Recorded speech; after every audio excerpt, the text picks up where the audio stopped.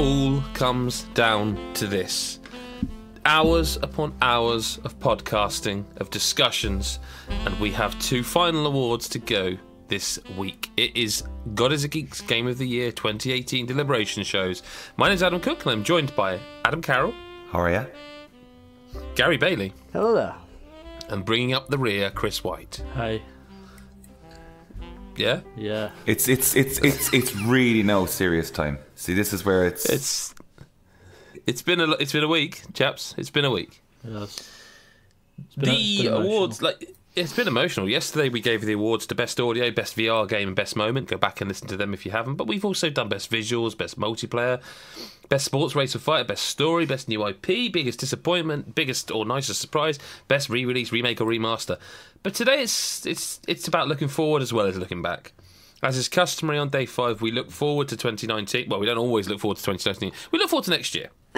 We always look forward to next year before giving you the big one, the top 10 games of 2018. We look at what is our most anticipated game for 2019. We've got a list of 28 games. There's not much coming out next year. It's really a quiet year by the looks of it. But before we do that, let's have a quick look back as well again and look at our most anticipated for this year. This time last year, in 2017, we thought that the most anticipated game, no shock here, Red Dead Redemption 2. Followed by Yakuza 6, State of Decay 2, oh dear, yeah, Monster Hunter World and Far Cry 5. That's a weird list. Fucking hell. What a weird list. Nice to see Monster Hunter in there though, and we do stand by it, you know? Yeah. Yeah. This year, right. Are you ready? Rub my hands together. Quick swig of the Peroni. Not sponsored again, but fuck it. God loves a trier. Or a tyre, turns to be a mechanic. The games that we are anticipating for 2019. Resident Evil 2, Devil May Cry 5, Ghost of Tsushima, Sekiro Shadows Die Twice, Wolfenstein Youngblood, Control, Spelunky 2, Animal Crossing, Doom Eternal, Dreams, Anthem, Metro Exodus, Days Gone, The Division 2, Kingdom Hearts 3. Sounds like I'm doing the football pause, doesn't it? The Last of Us Part 2, Bayonetta 3, Death Stranding, Halo Infinite, Gears of War 5, Skull and Bone, Shenmue 3, Rage 2, Pokemon, Ori and the Will of the Wisps, Dying Light 2, Crackdown 3. And in a no-score draw, Cyberpunk 2077. Thing is, a lot of these games, right, we can't. They're kind of they've invalidated themselves. As much if we could confirm they're definitely coming in 2019, they can make this list. That means Animal Crossing Switch has to go right away, and that kills me because if that game comes out next year and we didn't include it, I will be incandescent with rage. I mean, are we saying we have to definitely cut them? You can't be on the list of most anticipated if you don't even know if it's coming out that year. So, all right, let's put this another way. There's no way on God's green earth Death Stranding is being released next year. I would agree with you there, 100%. In all honesty, would it be in anyone's top 5? No, because it wouldn't be in mine. I really want to see what Sony are letting him spunk all that money on. Yeah. Desperately want to know what that game plays. Is it a 40-hour open world or is it a... I do really, really want to know what that is, but it has to go because I just... The problem I have with it, though, is if it was anyone else showing what we've seen, people would be like, fuck that, I'm not playing. But purely because it's Kojima, he's getting away with it. But it sounds like even if it was out in 2019 and confirmed, it wouldn't be on this list. I don't think it would. Bye-bye, Death Stranding. I think we should cut it. And I think when it was first announced... It's fine, because the more you talk, the more I can neck this bottle. So go for it, mate. I see it's going down nice. Metal Gear Solid. I love the series. And I loved Hideo Kojima. I don't think it's these constant little teasers at all these Game Awards and whatever, and just don't do it. I think it's unfair. I think it's a waste of time. I think I'm fine with releasing like a teaser where it's all like video or cutscenes or whatever it is, because a lot of games do that. I'm fine with that. It's the fact there's been at least 4 or 5 now, bar the last trailer, which did have like what looked like gameplay, but still don't know. What is this about? What is this game about? And that's like, the thing. That's the real thing that everyone is just... That's what it boils down to here. I'm just really fed up of looking at a 4 or 5 minute trailer and just going, I cannot in any way even like make up what I think this might be about. And that's really just kind of obnoxious in this day and age of like video games. You're right. Yeah. I'm just a bit like, Mads come on. Mikkelsen was in the trailer. Like, is he actually in it? Was that just some fucking random thing not connected with the game? Like what? Like there's no Del continuity Toro or anything.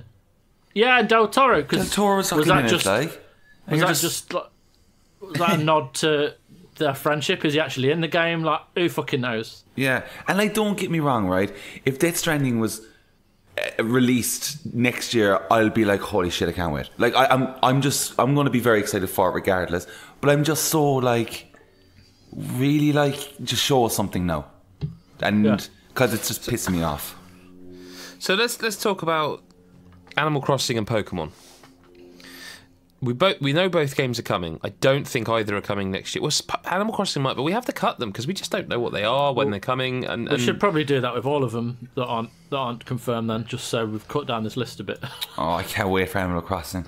Like Doom Eternal will be fucking incredible. About some of them, but I'm happy to talk about them. Yeah, I'll say it's fine if we do cut them. If we're gonna kind of do that blanket thing of anything we don't know the release date for. But I think we can have discussions, because I do think Ghost of Tsushima will be released next year. Doom Eternal will definitely be released next year. Oh. Last of Us Part 2 will be announced for November. Will get pushed back to 2020. Oh, don't say that. Yeah. I'd be with you on that. I think it happened with the first one. No, I think they'll do it again. Like, I fucking want this game now. Oh man, like, I want it in my. I want to cry. Yeah, but I don't think it will. I fucking love them to say, "Yep, come in November, game's finished." Just hang on, because it just looks amazing, and it's just. It will be February 2020. Yeah, I think it'll either be November or next the year after next. But like, I will Google quickly Last of Us Part 2 release date.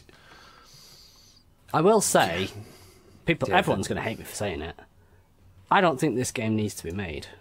I think The Last of Us could easily have just been a one-off because it was. But the thing is, you've got to make peace with this. You've got to make peace with this and say that's fine, so don't play it. I will play it.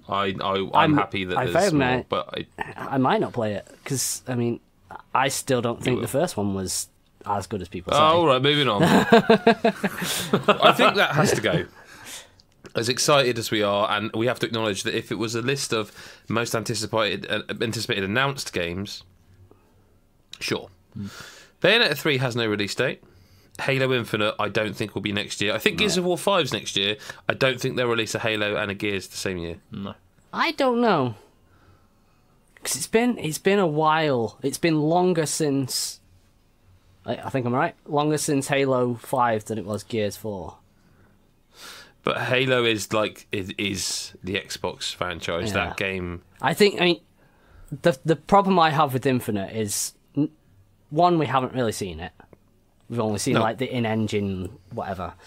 You might get some sort of online beta next year. Yeah. Two, the thing I have with it is Halo 5 wasn't that great.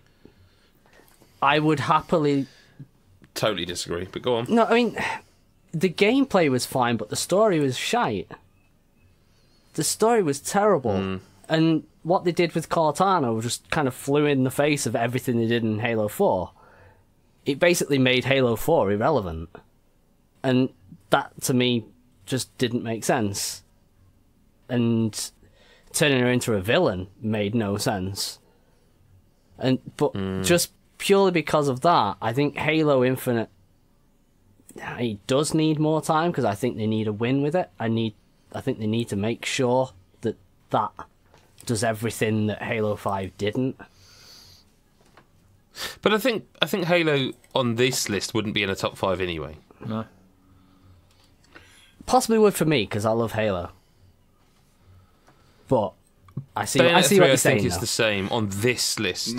Yeah, you can definitely scratch. I am excited for a third one though, but So, of course. Which leaves us with with 22 games. Before we start whittling, well, aren't we getting rid of Doom and Cyberpunk because they didn't have Doom dates? will be next year though. But didn't we say if it didn't have to confirm for next year, we get rid? I don't think we can have one rule for. I think it's more a case of if they definitely aren't going to be that year. I think if we have a feeling that they will be, I think we can talk about it. Whether they make the list anyway. The one I want to talk about is Cyberpunk because that's obviously not confirmed. That's not there next are year. rumours. That is not next year. I don't think it will be either, but they are. There are rumours it's going to be June or before June. Really? Whoa. I don't think it's going to be anywhere near ready. No. If we're deleting that, then we have to delete Doom and Ghost of Tsushima. That's a shame. I mean, I think they should go because we don't know. Yeah, both of them would be in my list. Doom Eternal, if it's, I mean, they showed the gameplay and it looks like Doom. Yep, which that's enough for me. Everyone wants that. Yeah. Yep. I'm gonna as long as it's not quite as long as Doom was, because Doom was too long. It overstayed its welcome just that little bit. I disagree. I am going to jump in and say I think I just don't give a shit about Crackdown 3.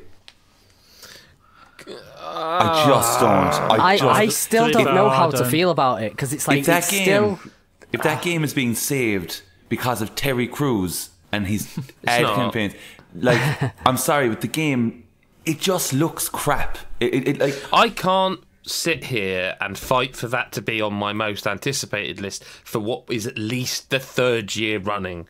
Release the fucking game. But this is it. I'm the biggest fan of that game. I feel like they're releasing it just because Adam's asking for it. But now I'm at the point where it's like, I can't care anymore. Just put that game out. I'm deleting it. And I don't care what you guys say. Yeah, I just... I'm even hitting the keyboard extra heavy. It just doesn't hit with me at all, and I don't know really how the end result is going to be. The more it's shown... I'll tell you another game that can fuck off. Devil May Cry 5. Yes. I was going to say Skull and Bones, but... Skull and Bones. Both of those. Because Devil May Cry 5, I would have said is on this list until I played that demo. And I was just like, no, this is not good enough. We're speeding up, but let's slow down a little. Skull and Bones cut, yeah? Yeah. I don't think we know enough of it, to be honest. Well, I think we know enough of it. It's Assassin's Creed's Pirates, but it's taken out. And it'll be a decent game, but it's... Yeah, bye-bye. Kingdom Hearts 3 is an interesting one, because that's actually leaked this month, somehow a month ahead of its release. People have got Xbox One copies and are just playing it. And like, oh, wow. That's crazy. That game's not out until mid-January. I think. I'm not even sure when it's out. January, I think. Yeah. Same day as Resi, I think it was. Well, yes, I think you're right. Kingdom Hearts 3, then. I'm not ready to cut this just yet. Mm-hmm. I could never get on with this series, so I couldn't vote for it to stay. I'm exactly with you guys. However, I do. But it does look good. It looks good, and I really hope it's one of those games that you can just jump in and play without knowing much. Oh, yeah, it'll have to be. It has to be. If it's coming out on Xbox, it's not been on Xbox before, it has to have something. Even if it's just here's what happened before. I don't think you can you possibly... abridge that, actually? No, I honestly think, even if you're playing Kingdom Hearts 2 and you've not played the first one, trying to go over the events of the first game will take forever. I think we have to all agree, bonkers. Even if you like Kingdom Hearts, its story is bullshit. Oh yeah, it's just 100% bullshit. Yeah, I only played. Even the biggest fans couldn't tell you what it's about. Are you three going to pretend that you suddenly think Metro is going to be this widespread series that everyone loves and you all like, or are you going to accept that it's going to be another gorgeous game, but it's going to be a Metro game and it's going to be one for the fans? Yeah, because I never got on with Metro. I played 2033, this and is like some. It's like they're pretending it's a new series, and it's going to be a Metro game, and that is a very specific kind of shooter. Yeah, they're all right. No, I wasn't into it. Not I mean, top 5. I was pissed off just with the librarian section in the first game because it was just like the AI was fucked. And it bothered me. It never recovered. So Metro's gone. I'm going to say something, and I'm wondering what we're saying. I kind of think Adam's going to defend this one. The Division 2. What about, do we want to keep Ori? What the fuck are you talking about, Mr. Carroll? I'm just wondering. Like what? Fucking, hang on a is second. The worst thing Wait a you have ever said, wait. and it's including the things that aren't public. Can I please hear it from the other people as well, To be Adam? I fair, just wanna- I've not played it, and I've heard some bad things about the first one. Okay. No, you have not. No one has ever said a bad thing about the first one. They've said it's unnecessarily difficult. Some of the level design's a bit dodgy. That is the most bullshit Like, out of thing this- I've ever heard in my unnecessarily difficult. It's just exactly as difficult as they intended it to be. Adam, it starts easy and ends hard. Like Look, take a sip of every your other fucking Peroni. game. Take a drink of your Peroni. Oh man! Oh, Calm down. the last boss of this game's really hard. I was expecting it to be easy.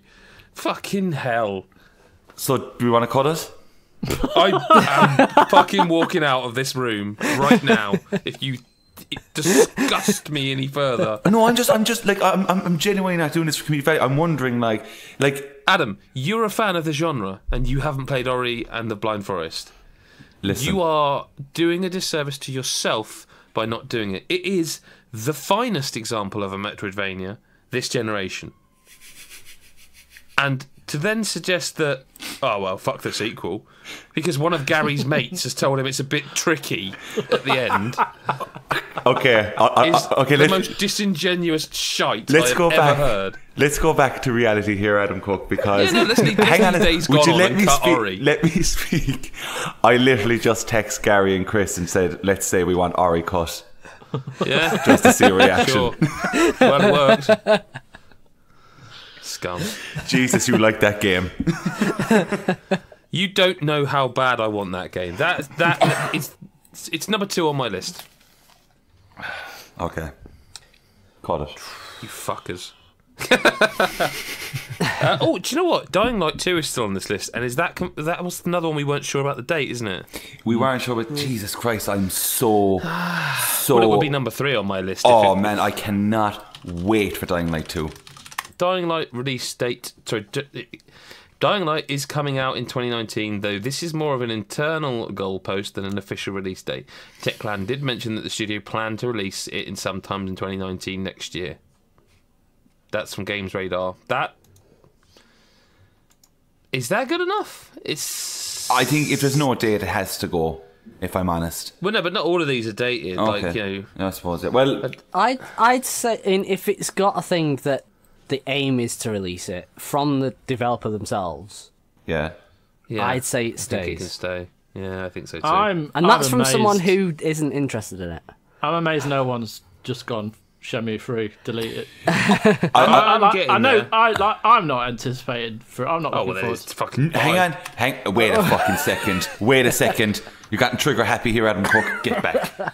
I'm going to argue with Shenmue because I know Chris is like obviously going to go for that, but I am intrigued. I am intrigued as to what they're going to do with this game. I think they're going to fuck it. They're probably going to fuck it, man. They're going to fuck But the legacy of Shenmue. But the thing is, right, if they come out and they do if they pull a Deadly Premonition on it where it's so shit, it's great. By fuck the legacy, do you mean they'll make the first good one? Do you know what? Go fuck yourself. I was with you with Ori. I loved the first Ori, and you've got Peroni's to a fuck lovely it. beer in it. Peroni's a lovely beer in it. They're not our sponsor, but they should be. The only way they can, make sorry, Shenmue Chris. 3 a strong contender is if the protagonist actually was Tom the Hot Dog Man. He was the main one throughout the entire game. Hey, In all mate, there's space seriousness, for DLC. Oh yeah, Fucking yes. is Shenmue 3 on anyone's top 5?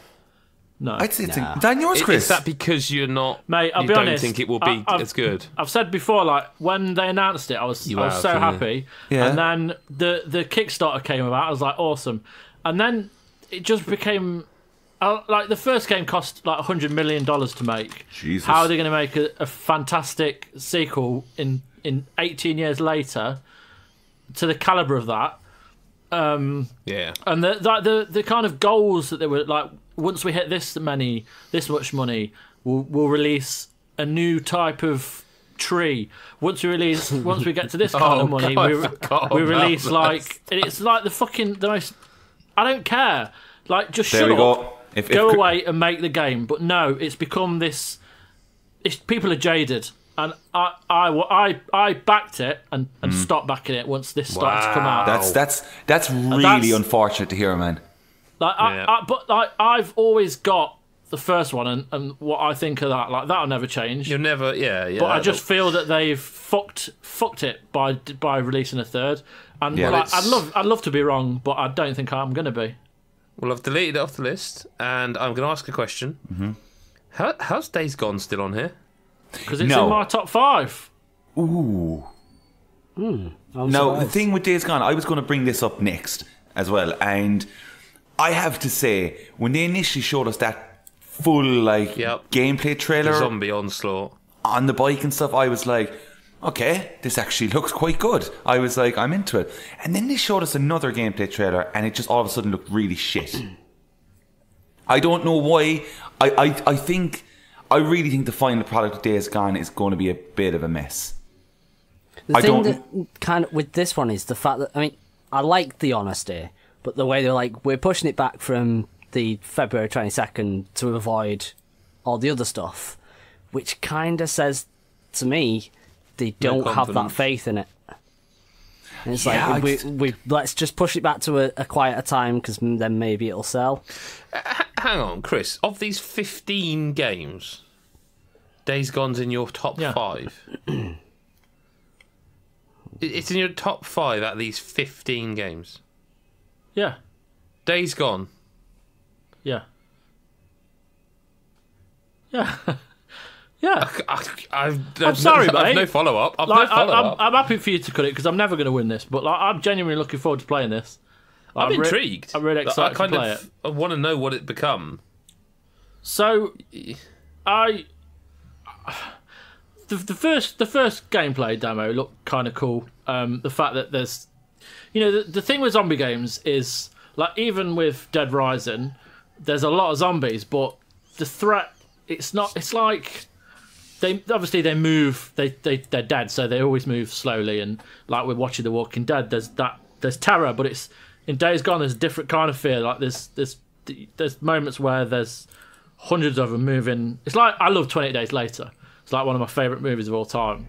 And the fact that yes, they're not zombies, but they're these fucking drugged up, infected. Yeah, is it like the rage virus or something like that? Fuckheads. Yeah. They run at you, and that fear is like that's a different kind of fear, and that's what I'm just hoping that they can make the gameplay as good as it kind of like in my head what it could be, and like I'm really looking forward to from what I've seen. Like of using the environment against them, and See, to me it looks a very heavy game. Like the character looks heavy. I mean I don't know if there's enough released for us. Like, no, well, people have played it and it's not previewed well. No, but like I don't know because I never really. No, I judge my own opinion. But there's a lot of games I could cut straight away on here. Go on. Right, so Ori. No, I'm joking. Anthem. Really? Yeah. Wow. Anthem? What? You have terrible taste in games. Anthem can fuck itself. Ori. The BioWare game. No, look. I don't have any kind of excitement for me. Like Mass Effect Andromeda, I still, on my own, I enjoyed that game. That's got nothing to do with it. Like, absolute shite. Anthem, it was. I'm not gonna fuck lie. you. Anthem, just by far the sweariest day. Like it's almost like we've had enough of each other's company. Really, at day 5. I'm on the lager now. I'm getting heated. This is tense. I think Anthem that can go. I'm not this. I can't. I'm just not that excited about it. I don't think there's enough out there to say like if it ends up being like a Monster Hunter. Brilliant, but it just doesn't. It just looks like a generic space game. I'm not ready to say goodbye to Anthem yet. Like, can you pick another one? Like, there's a couple of them here. What about Control? Is anyone? Right, thank you, Gary. Is anyone now really we're talking. bothered about Control? Like, at least enough for it to be a top 5? I will always be interested in what Remedy develop. I still haven't played Quantum Break because I wasn't that bothered. Quantum Break's a gorgeous looking game and an interesting idea. And it's not even a bad playing game. It's just it loses itself a little bit, and I'm not filled with confidence for Control because it looks like Quantum Break. I'd cut Control. That for me is, of 15 of these games, that's an easy one. I'm gonna say yes to like Control has to go, and then I'm gonna also add Spelunky and Dreams. You're an evil human being, Adam Carroll. I am sorry, but there's so many other games here that I am so much more excited for. I think you're right. I think you're disagreeing with us, but like, there's about 8 games. There's so many better games. So we have to while it down. Of this generation and last generation. But the thing is, when it comes around, I'm going to be like, cool. But if you give me one of those games and then you give me, I don't know, fucking Resident Evil 2, I'm going to be like, well. You aren't fascinated by what Derek Yu is doing. Like, you know, he literally. See, I am. Spelunky is his thing, and you're not absolutely fascinated by the guy who decided, actually, I can make a second one of these.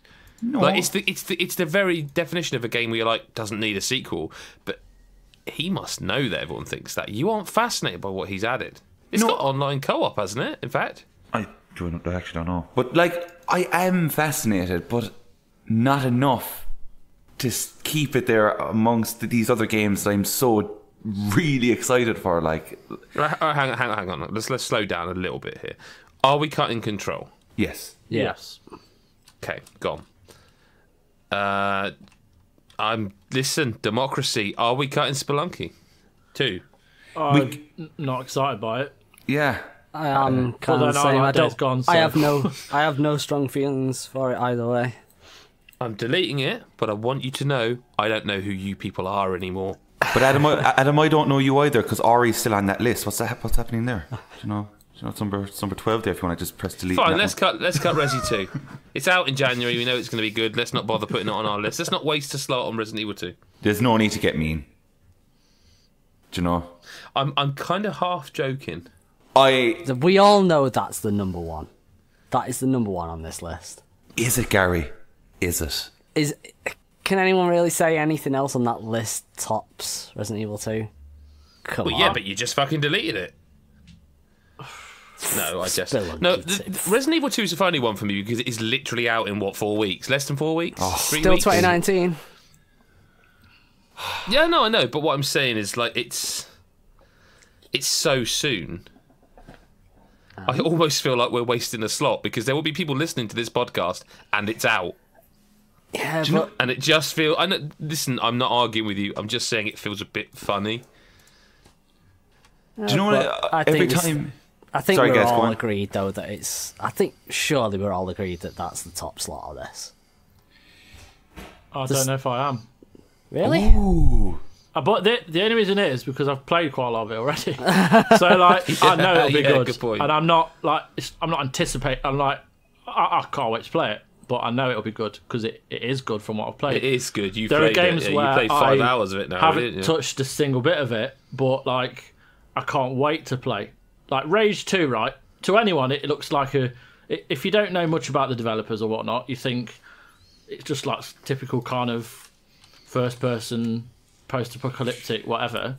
But this is by the guys who did Doom. Is it Just Cause and Mad Max.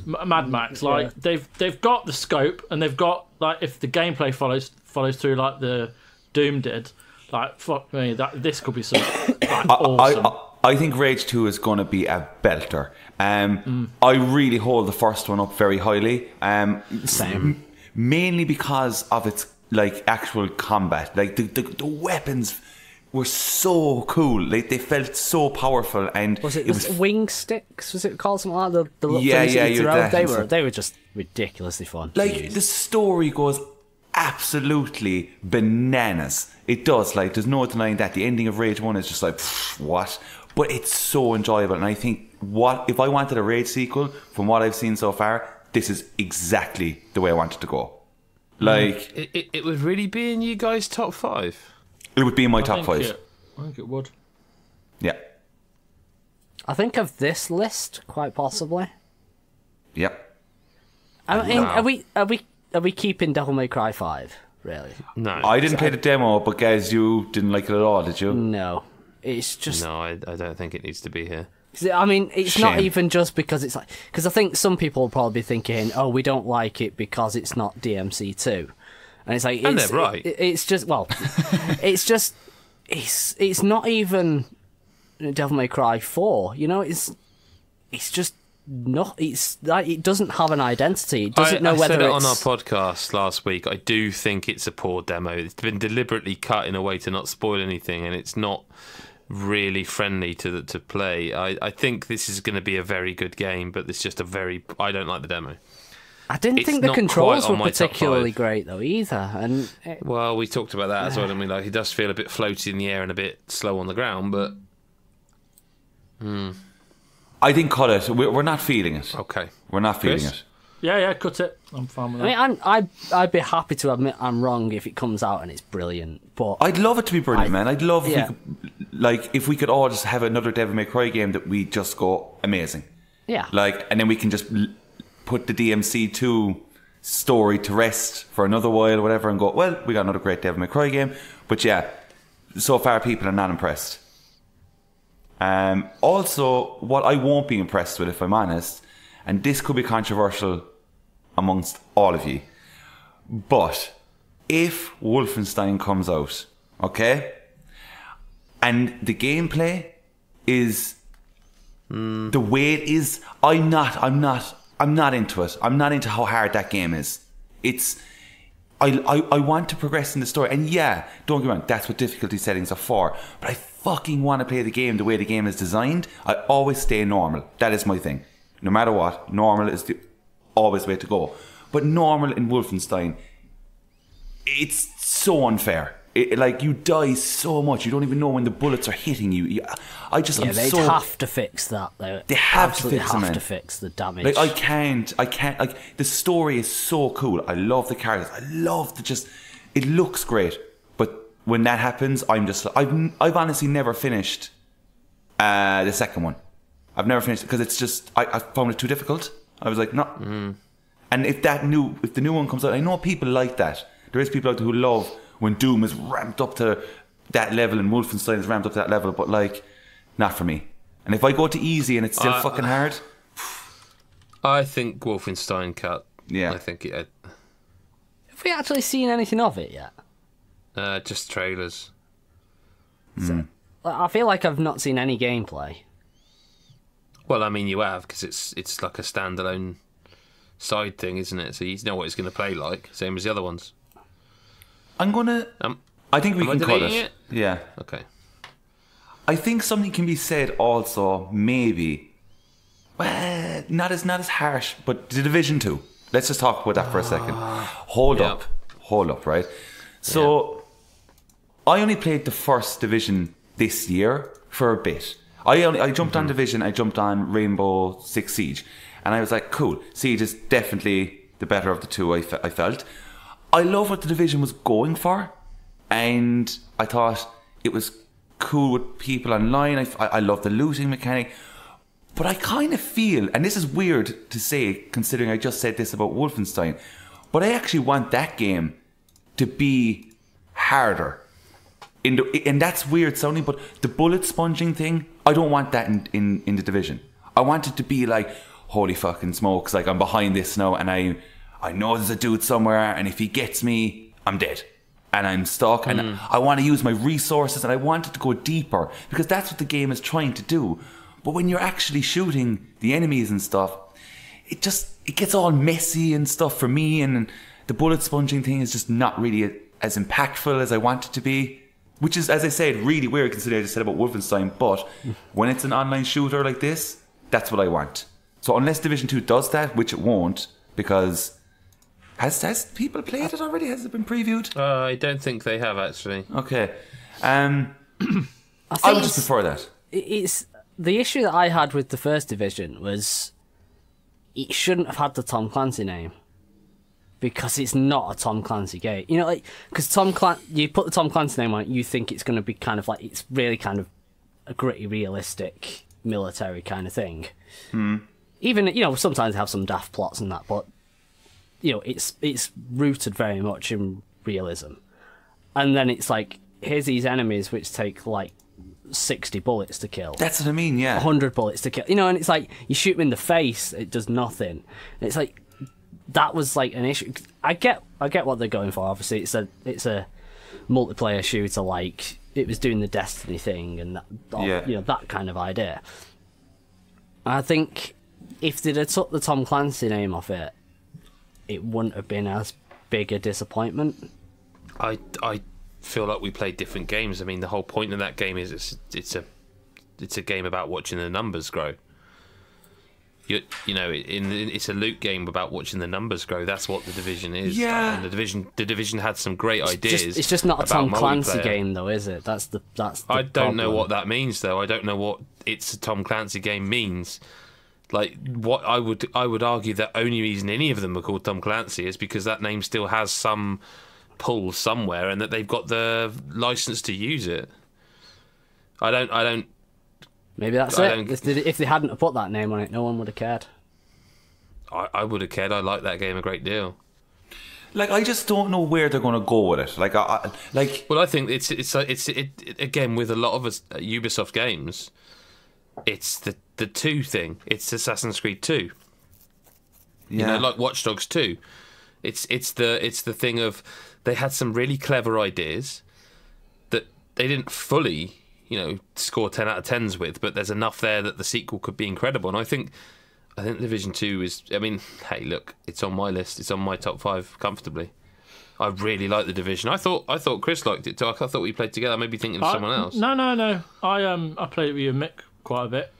And then I enjoyed what I played, and I went back to it after a few months when they added the survival stuff. And that's right. Yeah, I just don't get the complaint about the headshots thing. Like, that game's built around numbers, and the numbers are higher if you shoot them in the head. Like, the fact that, you know, I mean, if I hit someone with the axe in the face of Kratos, they don't die instantly. I don't, you know. That's not based on realism, though. That's the thing. It's like that's the thing, you see. Yeah, that's what I'm saying. Like, Tom Clancy is basically like that name says this is about realism. It's about military realism, precision. I think if you want military realism, go and play Armour. Like, I get where you're coming from, but you're suggesting all Tom Clancy games need to live and die by a formula, and I'm saying that Splinter Cell isn't that. You know, it's in the last Splinter Cell, you could mark targets with some magic, you know, Red Dead style, paint them and press a button and it executes them.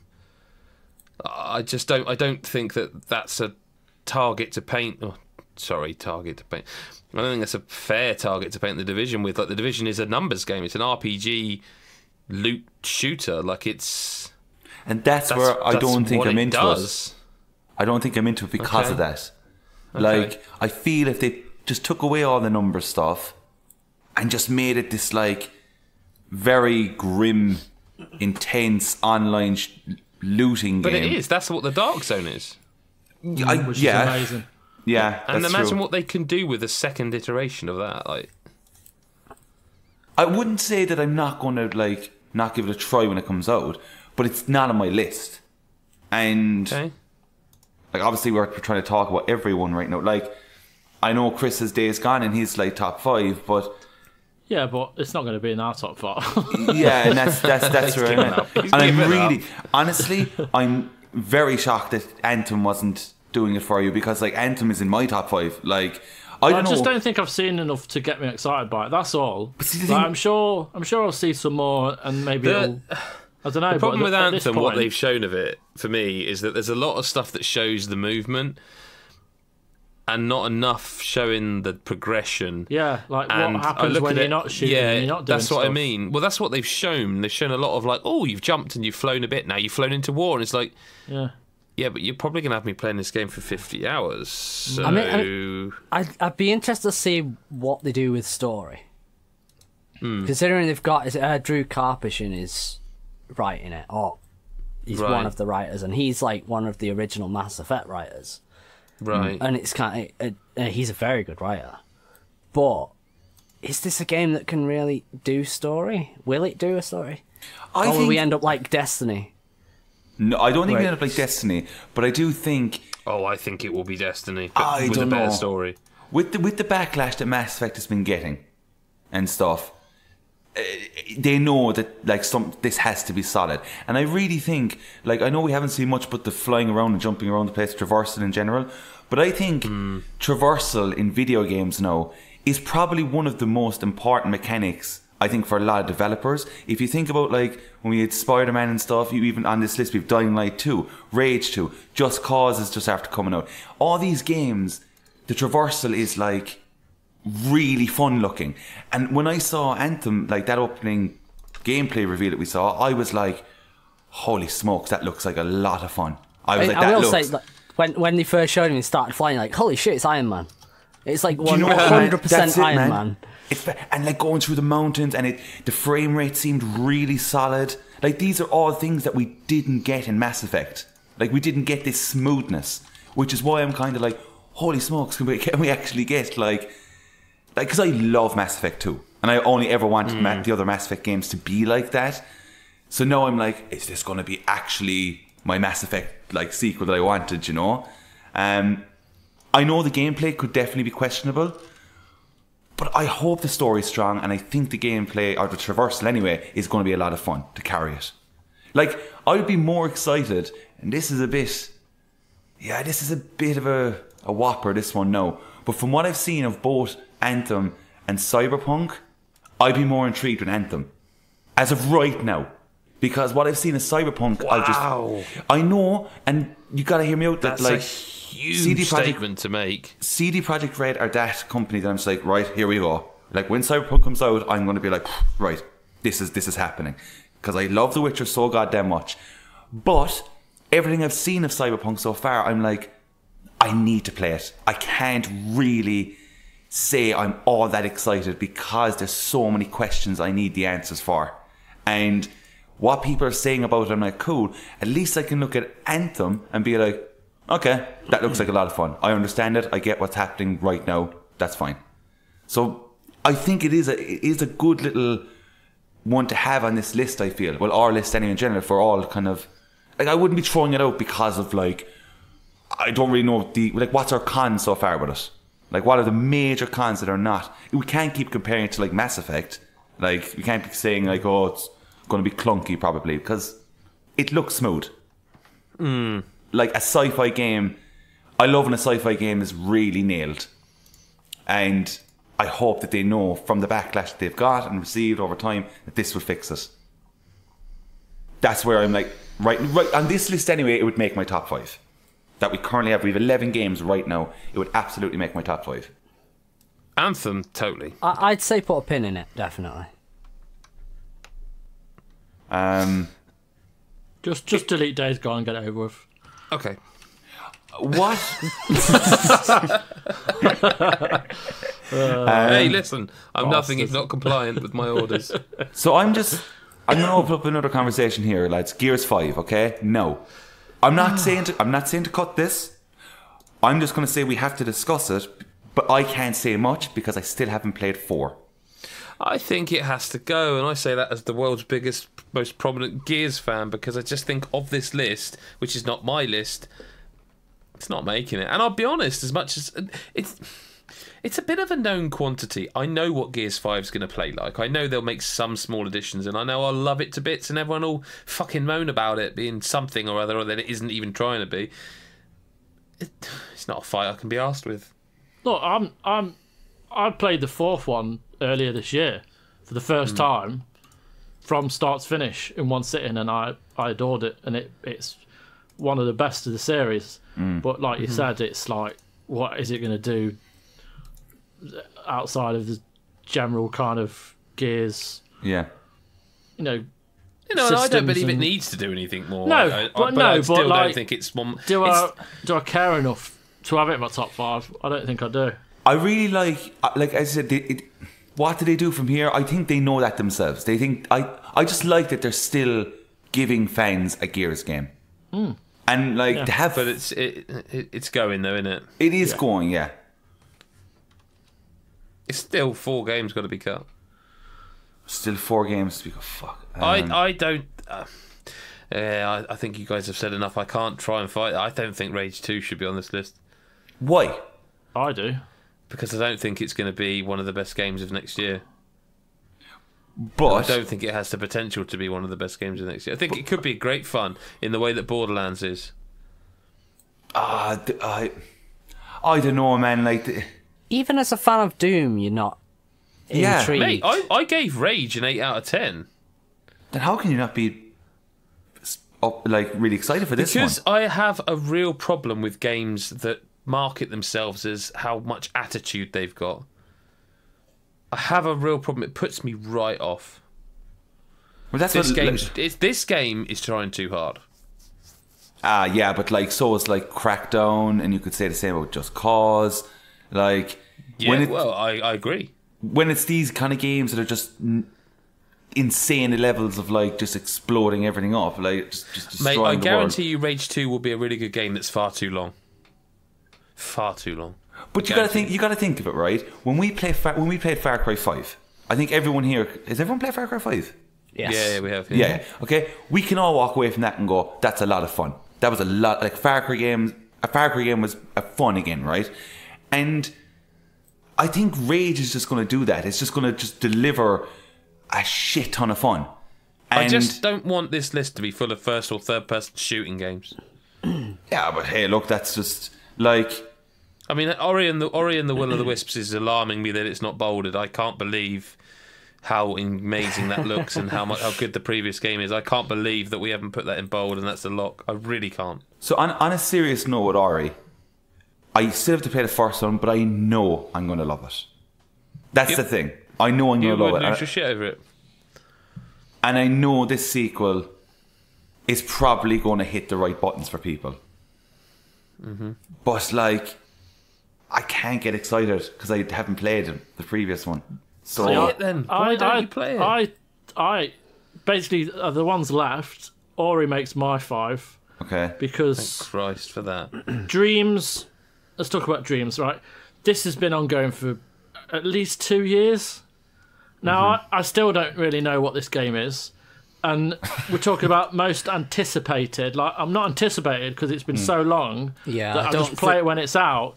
So I don't think it really deserves to be in the list. Like we can talk about what it could be and what it might be. Well, no, we do know what it is. It is a game where you can create your own levels and do. Yeah, but it's kind of. But it's Media Molecule, man. Yeah, I know, but I kind of like it when they do that, so I can just play the game. But they are doing that still. Yeah, I've seen it, and I don't know. I'm not really looking forward to it. Wow. There you go. I mean, I have to agree with Chris there, because I like the idea of it, but because I still don't know exactly what it is, it's still quite ambiguous. I can't go. Would it help you if I found its Wikipedia entry and read you what it says it is? This could backfire drastically. Trust in Wikipedia for starters. Yeah, I know, mate. Yeah, I ain't reading that to you. I've got no chance if I read that. I'm not saying it won't be good. Dreams is an upcoming sandbox video game. The game puts focuses on play, create, share, and allows players to create user-generated content. Thanks, Wikipedia. Cheers.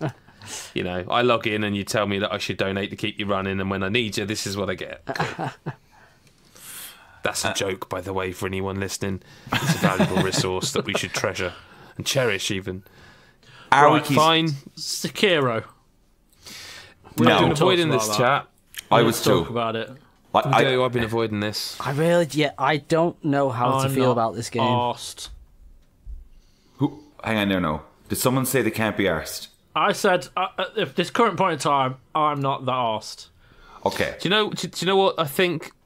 I'm gonna sorry again. There's been a lot of typing. I'm gonna Google this a sec. Developer, hang on, just bear with me. Hardest game. There you go. So From Software says Shadows Die Twice, Sekiro Shadows Die Twice is even more difficult than Dark Souls or Bloodborne. And do you know what? And I read that, and do you know what that made me think of? It made me think of when all those fucking developers say our game's 10 times bigger than Skyrim, and it made me just go, well, you can't see, but I've got my middle finger up at the mic, lads. Like, stop it. Like, stop this shit of assuming that what makes Bloodborne and Dark Souls good is because it's hard. Yeah, it's got nothing to do with it. That's the mistake. That's the mistake all these copycats are making. Mm-hmm. That's why you get bad Souls games in the genre, because all the developers out there just think, oh, yeah, they want it really hard. They forget the thing that ties it together. And Sekiro, marketing it that way, marketing it as, oh yeah, it's way harder than all those other games. It's like, sure, but is it going to be good? And it looks cool. It does look cool. And the fact Activision are there perhaps throwing a bit of money behind it makes me excited to see what they could do. It does, but I'm also a little bit soulsed out. I'm a little bit soulsed out, man. Yeah, I think I'm with you on that, because it's like, I have played some this year, and some of them have been very good. But I mean, Ashen, I played the other day, and I played an hour of it, and I'm like, you're not even trying. This is just Dark Souls. Yeah, I think that's kind of one of the things now. Is like, yes, we need that genre, I think. But we need someone to take it and do something different exactly. with it. It needs to go somewhere new. Because, I mean, take stuff like, I don't know, the first-person shooter. Mm-hmm. You see how far that's come since, like, Doom. The original Doom, or, like, Wolfenstein 3D, whatever. It's like, there's so many different types of first-person shooter now. And, yeah, I know they're all first-person shooters. There's the... You're still doing the same thing as you're pointing a gun at something and shooting it. But you've got, like, your Titanfall, you've got Call of Duty, the different versions of that, which actually play fairly differently in some ways. You've got Battlefield, which, again, does something like that. You've got Rainbow Six. Look at Rainbow Six, how different that is. Wolfenstein. Then you've got the new Doom. There's so much difference, and yet with this Souls genre, because let's face it, we're just going to call it the Souls genre. It's the Souls likes. Too many of them are just going, yeah, let's just do Souls. We'll do a new story, a new setting, but the gameplay, they try and do the same thing, but they never get it right, and that doesn't help. But it's just nobody seems to be going, let's try it in a new direction. I mean, look at, I forget the name of the developer, I'm sorry, but the guys who did The Surge, even that, it's like, oh yeah, but it's in the future, but it's... Deck 13? Yes, that's it. But it's like, it's still the same thing. You've not really done anything new. And yet you've changed the setting completely, but you've not used that setting. So I'm going to propose something, Gary. Go for it. We cut Sekiro. We lock Ori and the Will of the Wisps, and then we take those other 3 games and we work out what makes that last 5th slot. I would say, because I think because of how strongly you feel about Ori, I don't think it can be cut from this list.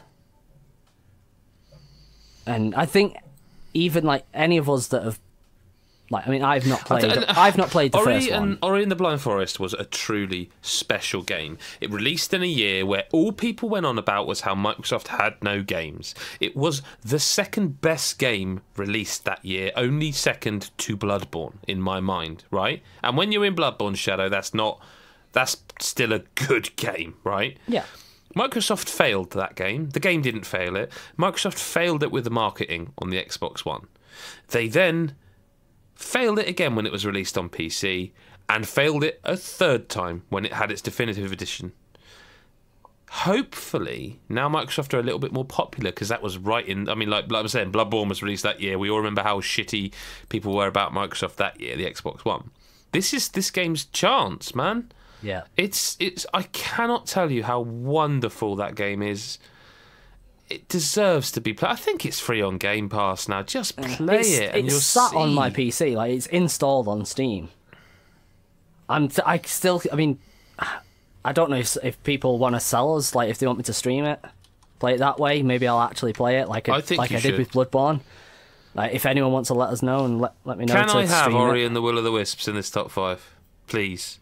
Yeah, you absolutely can't. Yeah. So which of the Division, Kingdom Hearts, and Rage 2? I've just realised what Adam said then. Bastard! I'm just about. Which of those 3 is? I think it's Rage 2, based on the temperature of the room. Agreed. Yeah, I would say so. If it was up to me, I'd get rid of Anthem and have Kingdom Hearts, but that's not up to me. I'd have Division 2. And you'll tell me to fuck off, so... I'm kind of surprised Sekiro is gone. I know it's gone now, and we've gone past it, but I am quite surprised. Yeah, but there's been a lot of that genre. But that's just the genre. Like, that's just it, you know what I mean? But when you're marketing it as it's the hardest one yet, that's I sort of go... Do you even understand why we like it? Now I'm sort of worried because I don't want those games to be any harder. Like, I just don't. Yeah, they don't need it. They don't need more difficulty. It just needs something new. And I don't think adding an arm that lets you jump and shit, like, well more than you could before. See, I disagree. Doing that and adding an actual, just saying, look, this is a single player game. We're going to give story. There's going to be cutscenes. I think that would have been enough. But it's gone. Listen, it's gone off our list. We need a number 5. Well, we need a 5th game. We need to cut. I do think Rage 2 seems to be the one. Okay, I think so too. Yep, there we go. Got there in the end. How does that look? Obviously, it's not in the right order. I mean, we are all agreeing that Resi is the winner. Yeah. Yeah. Okay. Are we all saying Dying Light is the number 2? Hell yeah. Yeah. I'm really happy with Dying Light being at number 2, if I'm honest. I think that list looks right now. I don't agree with it personally, but I'm actually surprised you're not fighting for Ori to go up. But there's no point because you guys are all hyped for Rage. Adam, it's the most correct thing you've said throughout this podcast. Is there's no point. Yeah. There is no point. Is that locked? Yeah. I could go with that list. It's not what I expected. I expected number 1, but I didn't expect those other 4. I'll be honest, I couldn't have predicted the rest of that list. I did not think Rage 2 in a million years would be on this list, and I'll be honest, I thought... I hoped it would be less shootery, which is why I'm so pleased Ori's on there, because it's kind of like something else. It's something different, you know? Mm-hmm. But there we have it. That's locked. 5th place for most anticipated for 2019, Ori and the Will of the Wisps. 4th place, Rage 2. 3rd place, Anthem. 2nd place, Dying Light 2, which is the one I'm not sure will get that release date, but let's hope it does. And the winner, it was, hey, listen, anyone who listens to this podcast on the regs knows that it was always going to be Resident Evil 2. Regs. What? Street Adam's back on the regs. Never left, mate. He's always here. It's time to talk about the best 10 games of the year, but before we do, let's look back one final time to last year. In 10th place was Injustice 2. In 9th place was Assassin's Creed Origins. In 8th place was Wolfenstein 2, The New Colossus. 7th, Resident Evil 7. 6th was PES 2018. 5th was Yakuza 0. 4th was Nier Automata.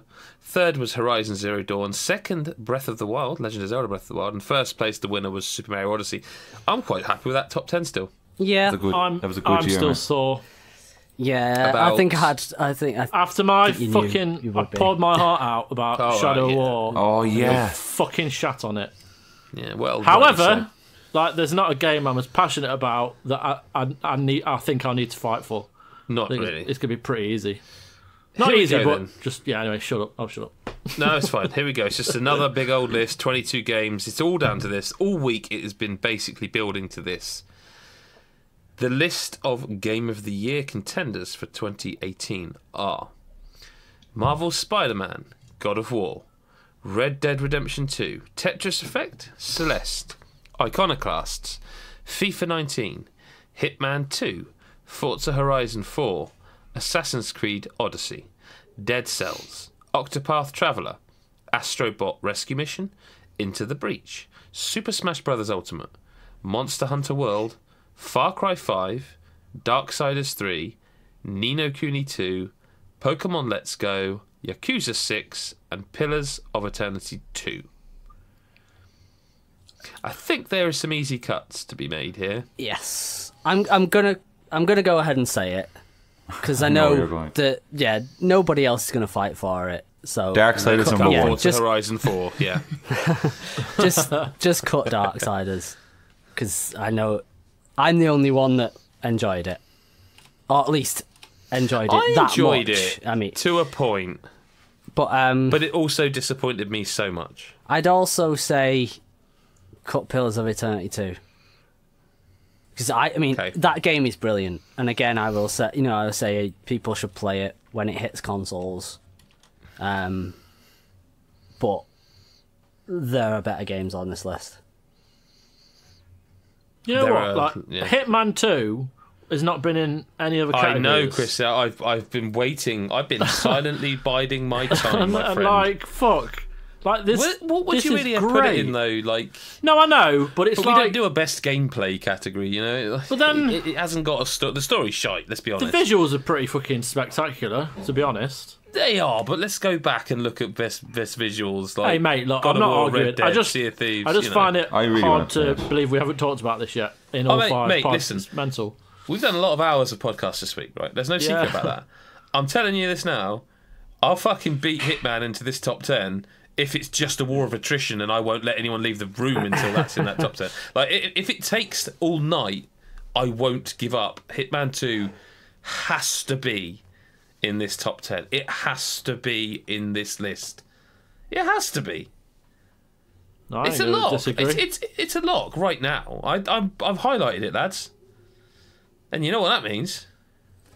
We cut it. Shit, how do I bring it back? There we go. Before, in all seriousness, there's a few games on here. Ni no Kuni 2 it's not, is it? No, it's not this. No. It's not in this list, Adam. You're the only one who's played it. I'm the only one who played it, yeah. I said it the last time as well. There is listeners who I know love the game, but look. You're not on the podcast. They're not listeners by the sound of it after this. No, it's just... Yeah, it just wasn't for me. And I'm the only person who played it. It's gone. This is easy. See? This is easy. I mean, are we cutting Pokemon? I think we have to cut it, to be honest. I mean, I have it, but I've not played it yet. But by all accounts, it's not true Pokemon kind of thing. Fantastic. I don't know. I think it was. I think it did something. It appeals. It changed it.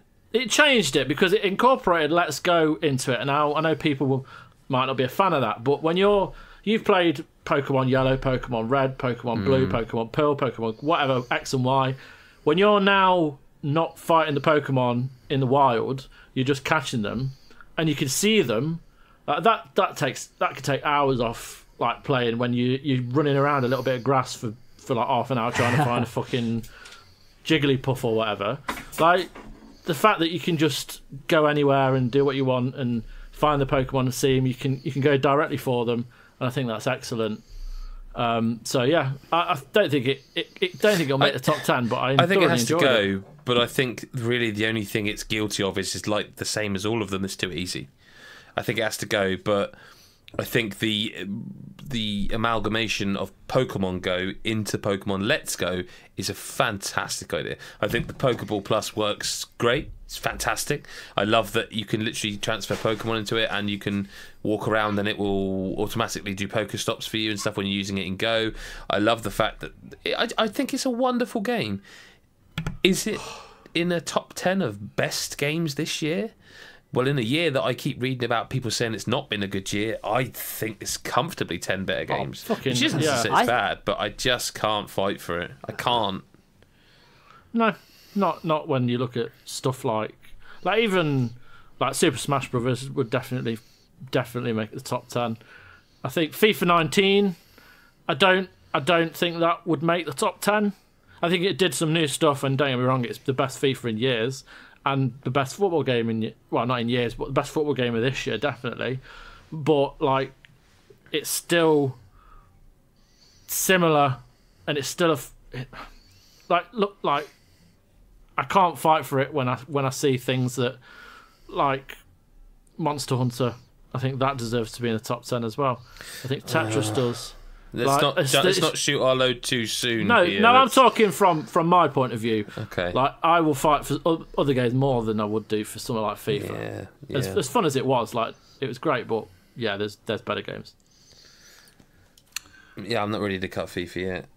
I'm going to throw it out there and say Far Cry 5. Yeah, that was my next one. It was one I looked at and thought, It was a fun game. Yeah, it's a really good game. One of the better Far Cry games. It's probably the best Far Cry game since 3. Yeah, probably that. It's 3. Yeah, Isn't it? 3 is vast. Yeah. It's the one that everyone talks about. Yeah. 2 was the one with the malaria in it. Like it's not. I like 2, man. Yeah, I like 2, but anyway, it's all right. I was into 2. 5 was good, but it just fell on its arse with its story.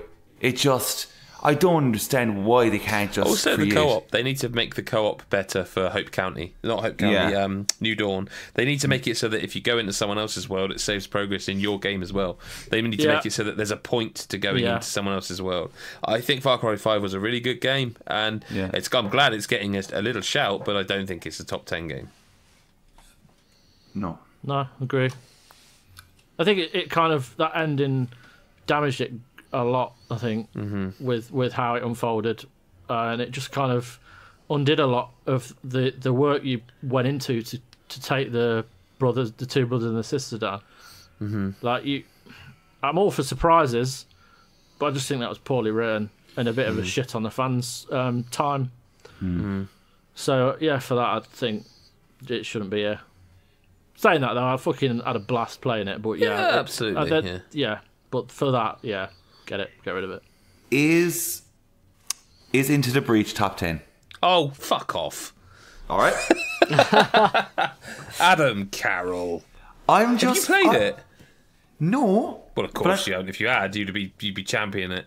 I'm trying to just see the options here because I'm looking through the games and like obviously look, Octopath Traveler is sitting there. Okay, I know that this isn't going to be in top 10 for people. It's of this list. It definitely makes my top 10. Not. I think it's too soon to cut Octopath. Is it? I think it's too soon with 17 games on the list to cut Octopath. That's fine by me. I'm just trying to play the game. But there's a lot of love for a lot of these. Like, okay, we have to go back to Chris with FIFA 19. Like, he's right. Like He is. It's not top 10. Can we again? I'm not ready to say goodbye yet. I'm just not. Okay. What about Dead Cells? Top 10. What about FIFA 19, Adam? Thank you very much.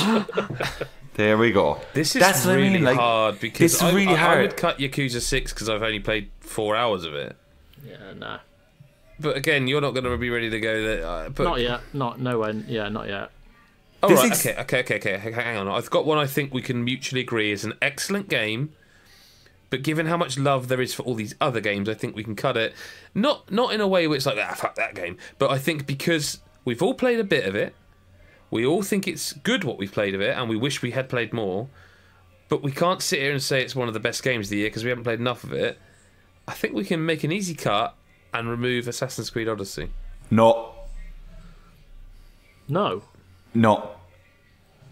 I can't. It's top 10. I think like Odyssey is a game that like I've played. I haven't played a whole pile, but my God, like I love it. I really love it. It's really good. Yeah. I think the story, the side quests are actually quite enjoyable. The actual characters are quite enjoyable. I don't know. I'm really happy playing it, and the world is so big, and there is like things everywhere. But I'm fine. I'm totally fine with it, and I think it's because maybe my love for it is really like massive because I came into Assassin's Creed Odyssey after just finishing Red Dead. So when I went from fucking Red Dead to this, and you're like the pacing situation is so different.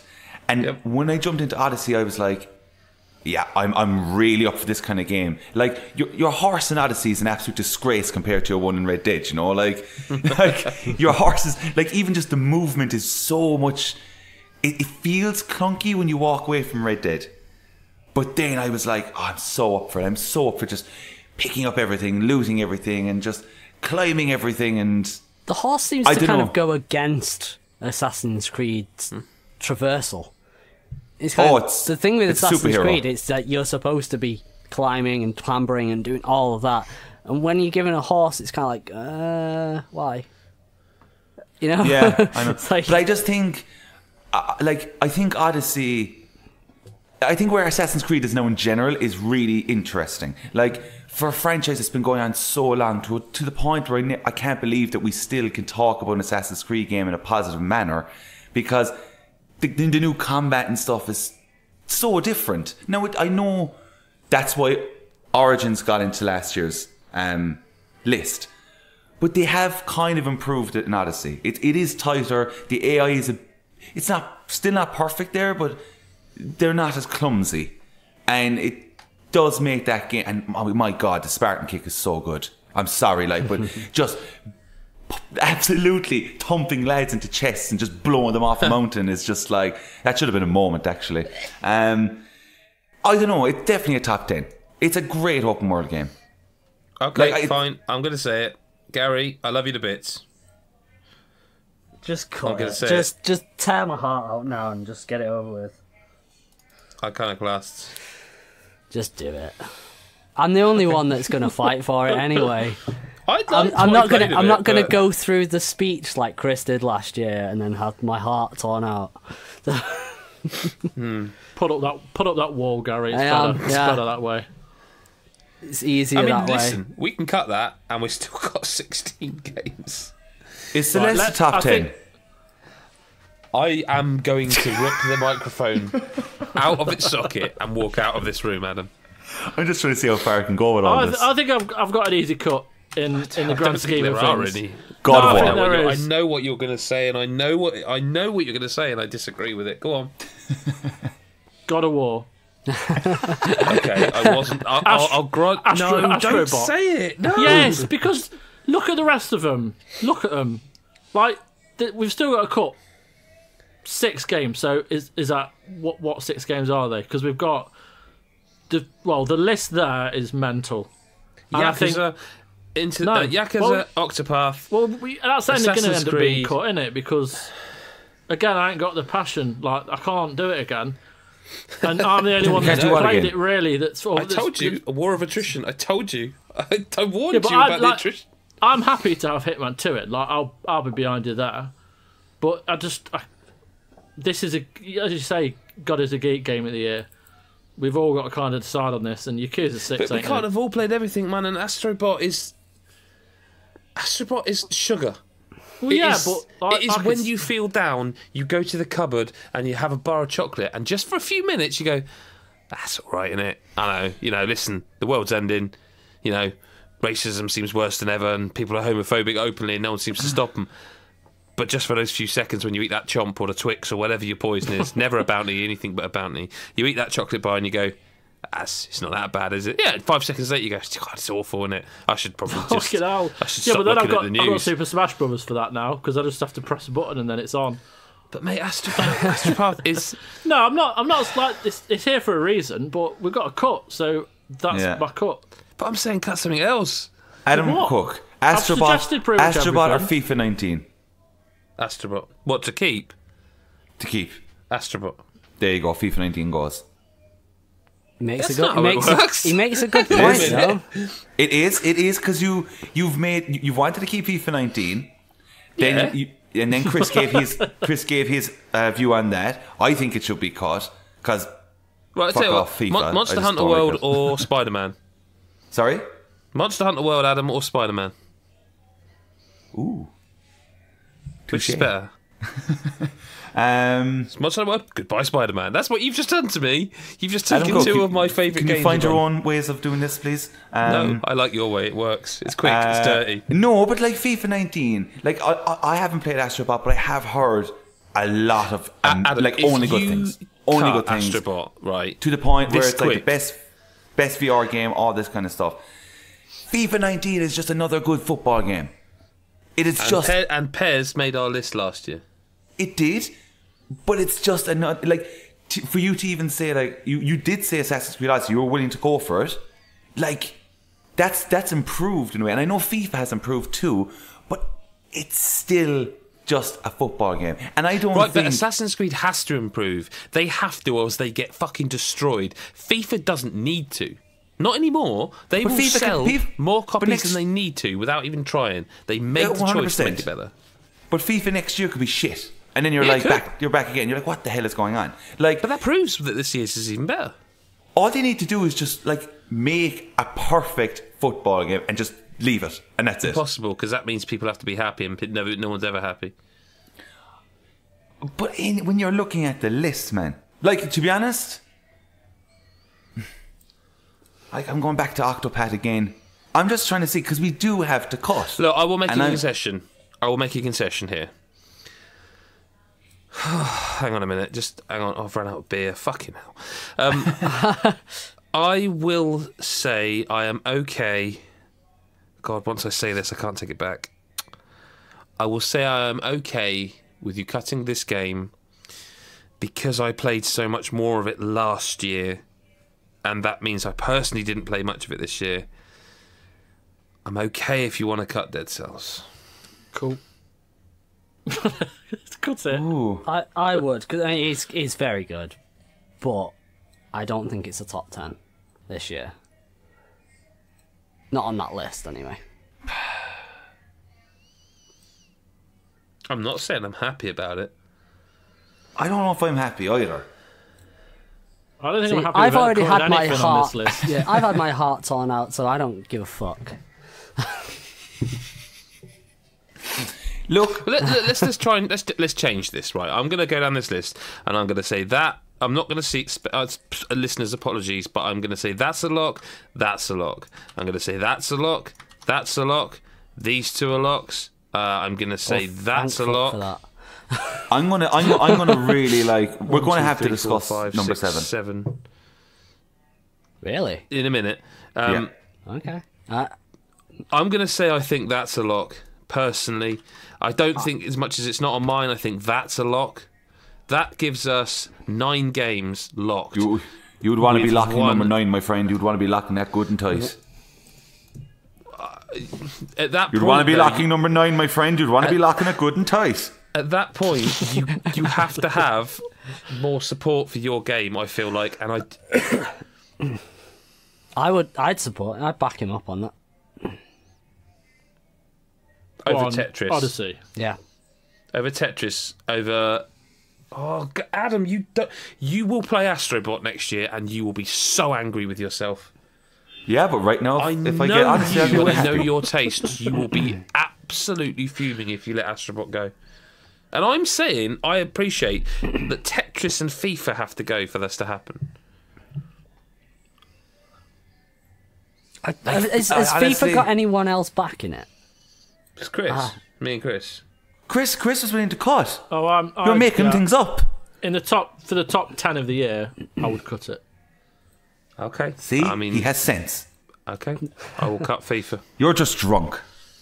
I'm not. I really wish it was. This would be so much easier, because I'd just be going, fuck it, and just deleting everything and just writing one game's name over and over again.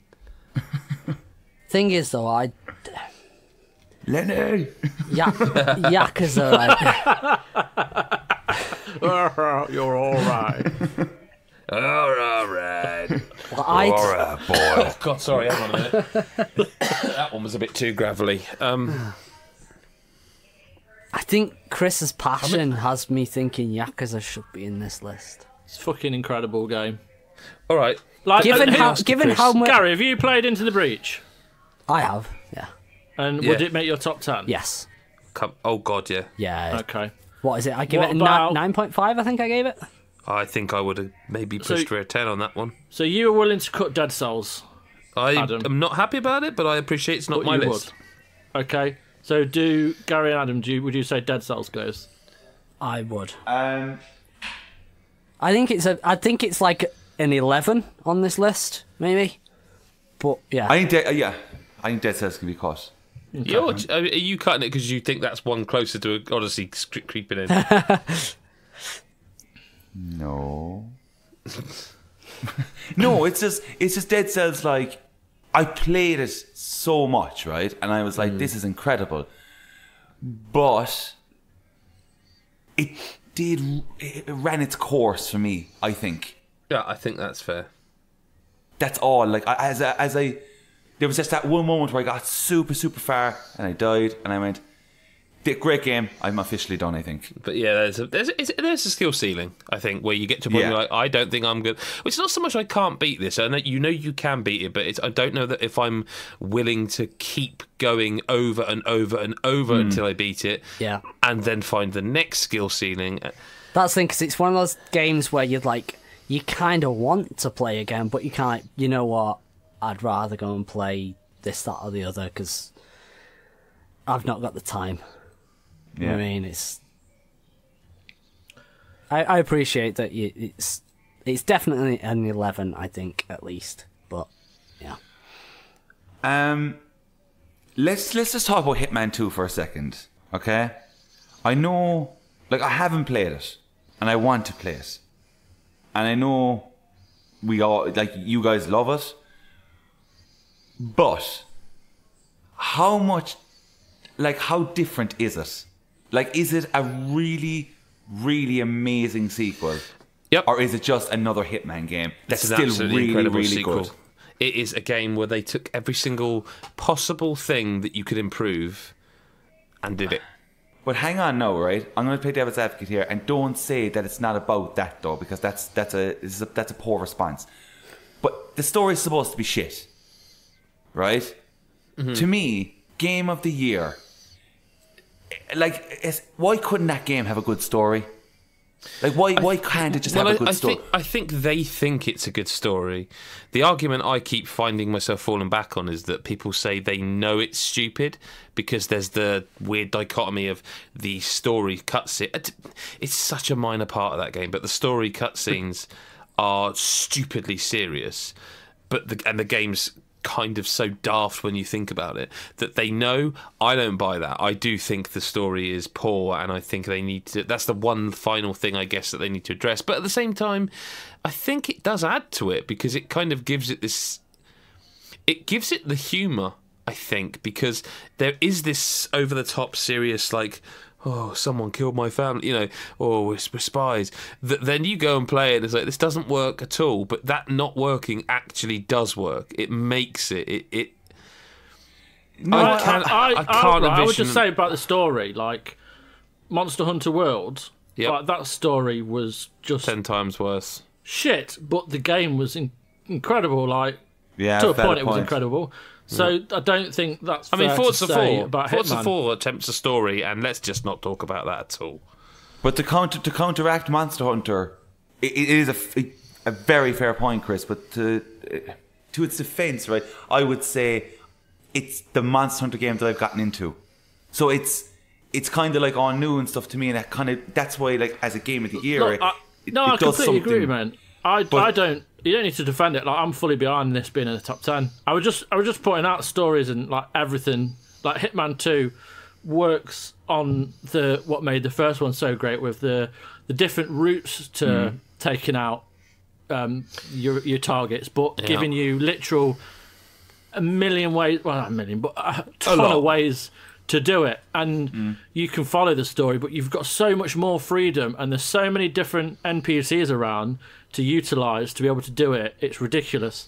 And then not just that, but there's even more replayability by giving you 10 times as many tasks in each mission, which range from using a can of Coke to throw at a target, or going up to a sniper nest. Let's talk about the throw animation. My God, it's brilliant. It might be the best animation in any game because you can sneak around stealthy, all quietly. There he is, Agent 47. He's not going to give himself away. Oh, I've got to take that guy out. And then he stirs up and he fucking welts a guy in the back of the head with a Coke can from a long distance. A coconut, a general knocked him out. Like, I spent one level with a tin of vegetables and I hadn't really used, I think it was like a can of something. Excuse me. Now, a Coke can or a soft drink can, you use it and it's kind of one-time use because, as you imagine, you've taken someone out throwing a Coke can, it's gone. But a can of vegetables actually is reusable. I went around a whole map just taking every motherfucker out with that Coke can, the vegetable can from distance, and every time he just absolutely he launches at him. Hitman 2, in a similar way to Forza Horizon 4, distills everything you love about a video game. It is a video game. It's not trying to be some grander spectacle. It's not trying to tell you how to feel about something. It's not. There's no subtle message underneath it. It is a game.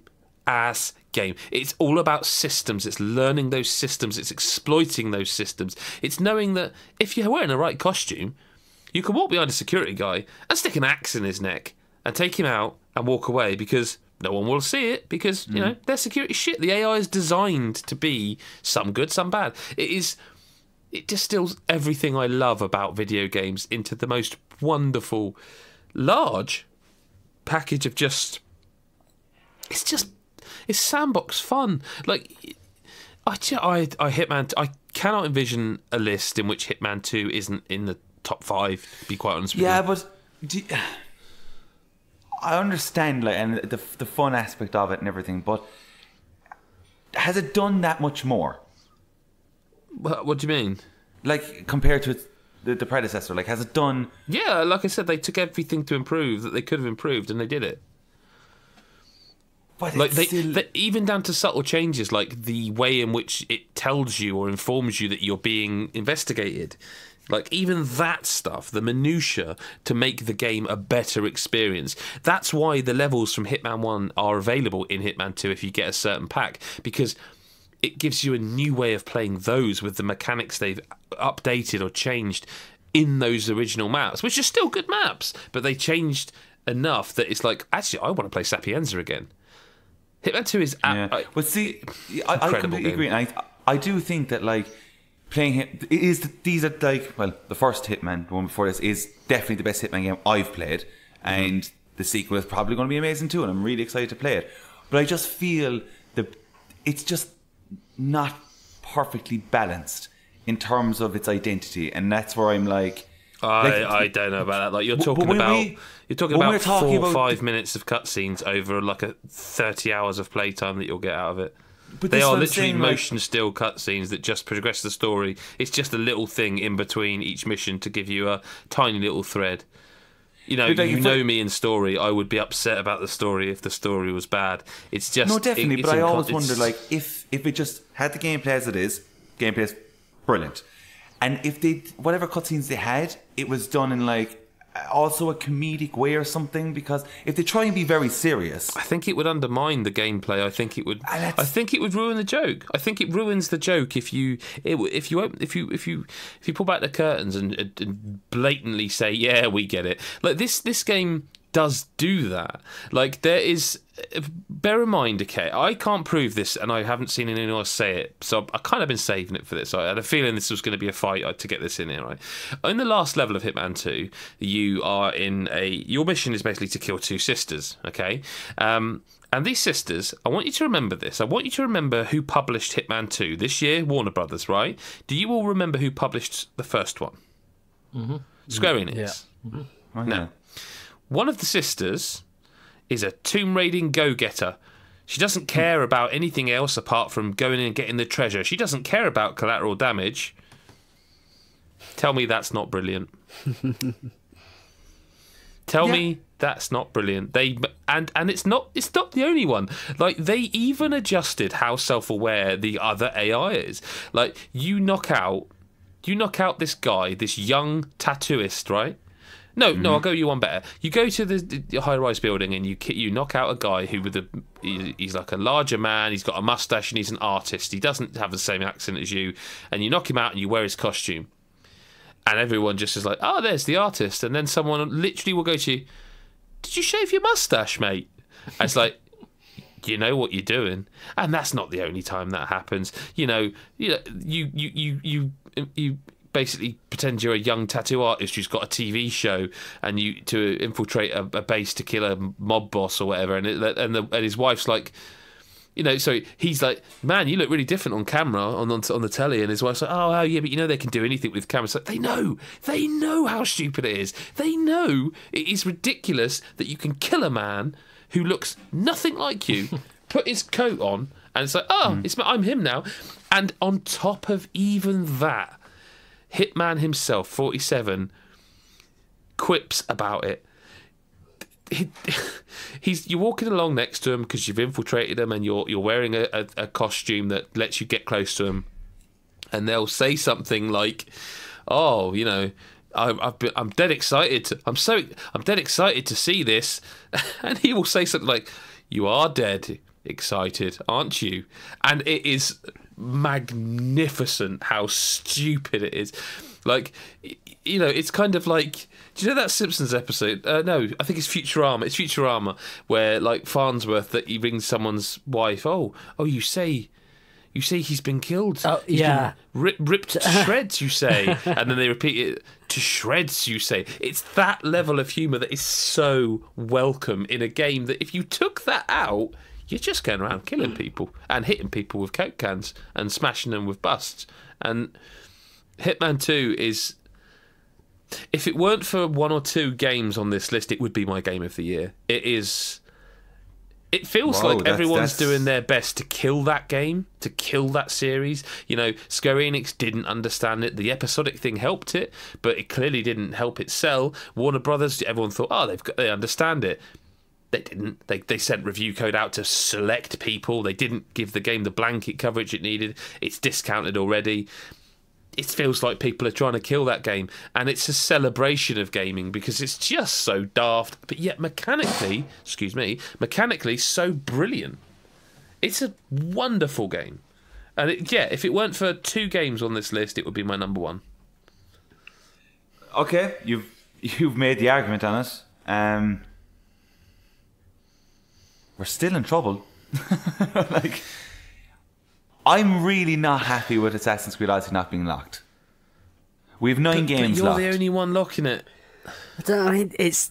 to its credit, it's the first Assassin's Creed I've actually got into. And I'll tell you why, Gary, it probably hit a lot of people that way, right? I've played every Assassin's Creed game. And in this one, when Cassandra... We're obviously spoiling now, so unlucky in a way. But this is only the opening of the game. Yeah. But we've said that we're going to be spoiling the last few days. We can't not really. Yeah, we can't. But when you're playing that game and you're 4 hours in, you go, I haven't seen the fucking title screen yet. Right? It comes up then, right? But the thing is, it comes up right after an amazing line. A line where Cassandra basically says, the wolf is my father, and she's out to kill her father. I thought that was just Assassin's Creed never really honestly delivered that level of holy shit, all right. And then it comes up the title screen, and instantly I'm like, yeah, I'm definitely up for this Assassin's Creed game. That was when I was immediately sold. Here's the question, right? If we lock Assassin's Creed, if you three, because I'm not happy to lock that game in, even if it hits number 10, for me it's not. It's not. I would actually prefer Octopath, Astrobot. Really? I really liked Octopath. I haven't played enough of Assassin's Creed, man. It's the one on this list is the most I want to go back to. But let's say, for argument's sake, you three all agree and Assassin's Creed locks.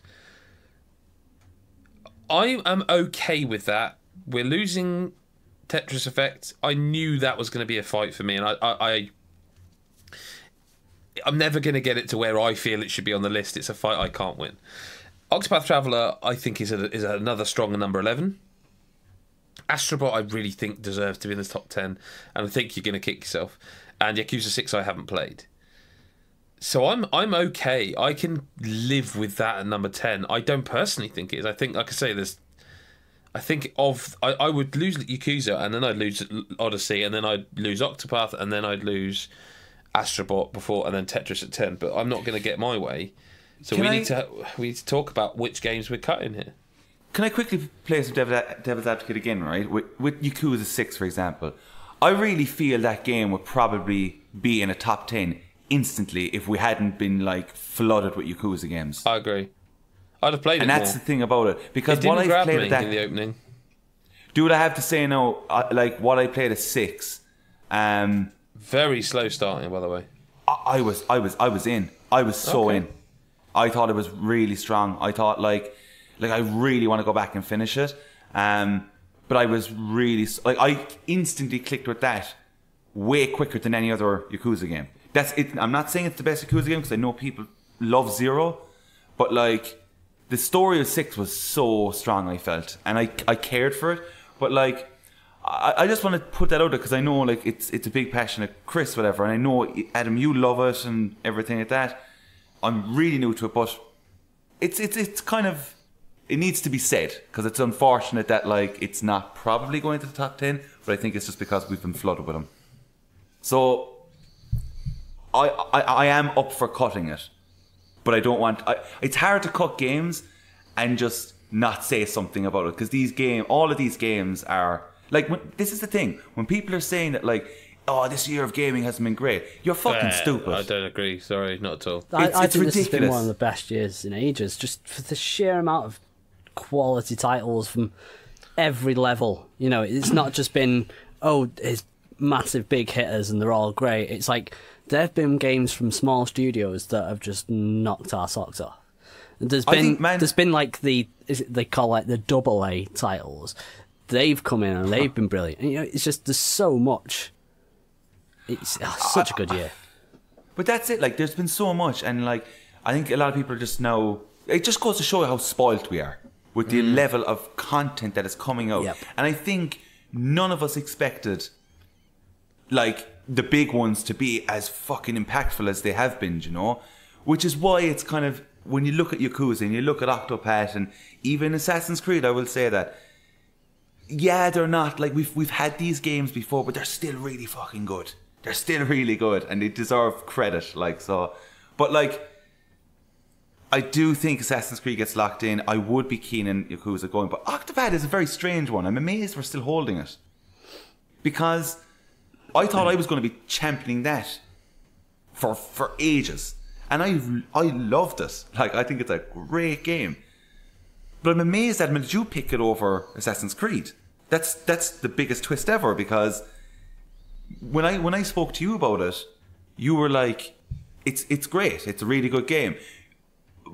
But you weren't completely in love, I felt, with it. But then whatever I heard you talk about Assassin's Creed, you seem to find a lot of enjoyment out of that. But Assassin's Creed I just haven't played enough of, whereas Octopath I loved. But I would cut Octopath right now. Like Chris and Gary, you haven't played Octopath, have you? Creed. No. I haven't played Octopath, so it's not going to be in my list. So that's the... Like, I'm just, like... Yakuza 6 is... Like, we weren't flooded with Yakuza games when it came out, because we had 2. Kiwami 2 wasn't out but until there had later. been, like, 0, and then Kiwami... Yeah, but the slow start as well... Like, Red Dead had a really slow start. Yeah, but Red Dead didn't have cutscenes from a 10-year-old game, like, and they hadn't redone them.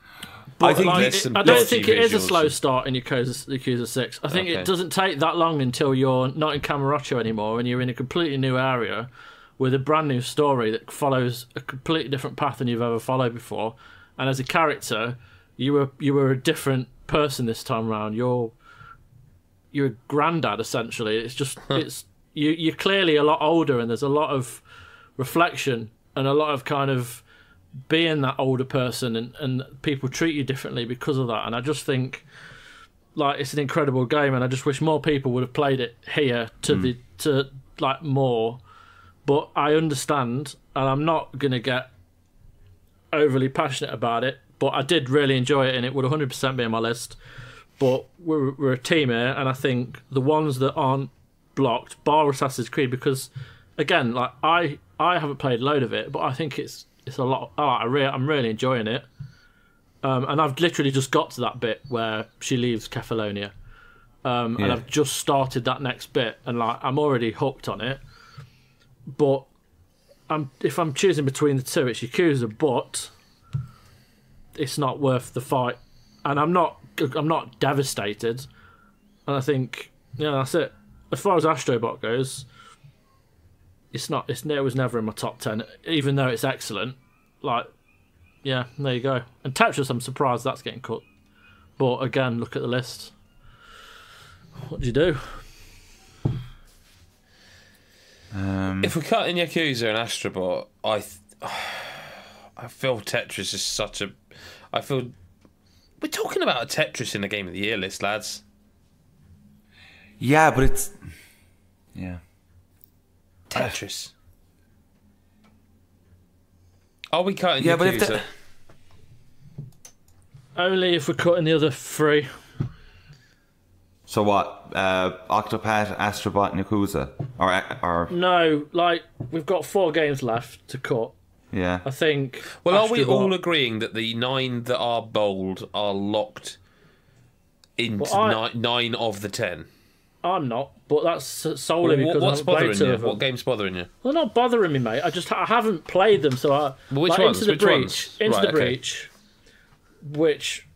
Yeah, Forza, I'm not even going to argue. Not because I know you all love it, but because I know that I would love it. You would, and like from what I've seen, it's fucking top notch. So that's not an argument. The only argument is Into the Breach, but again, I can't because I haven't played it, and I think I would love it based on what I've heard and what I've seen. So we've got to do it as a group here. So if we cut Yakuza 6, I think we cut everything else bar Odyssey, because at least I do. I'm enjoying Odyssey, and both Gary and Adam are behind it. I think that's fair enough. What I am surprised that you've not put up a massive fight for Tetris, because I would have been behind you to a point. I am. I think Tetris should be number 10. I think Tetris should be number 10 on this list. I really do. I think to Into the Breach or something. I think like Assassin's Creed Odyssey is number 11, like the actual real number 11, and I think Tetris is the number 10. But this is. I don't think it's a fight we can win, because it's difficult at this point, having spoken so much about Tetris, to find more words about Tetris Effect, whereas Assassin's Creed Odyssey hasn't been mentioned much until today, and I don't know. Lock it in. Lock Assassin's Creed. Lock it in. I'm not. I can't. I need. Dude, listen, right? Hang on. Like.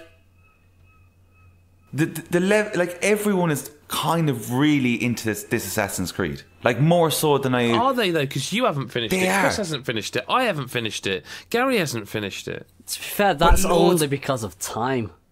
Yeah. It's just like that is really. So what game did you play yesterday, Gaz? Below. Right, not Assassin's Creed.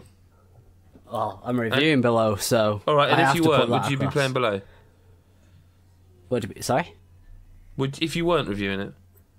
I've been playing that because I've been waiting 5 years for it. So that would automatically go above it. Chris, what game did you play? Name the last 3 games you played. Super Smash Brothers. Right, not reviewing that. Red Dead. Yep.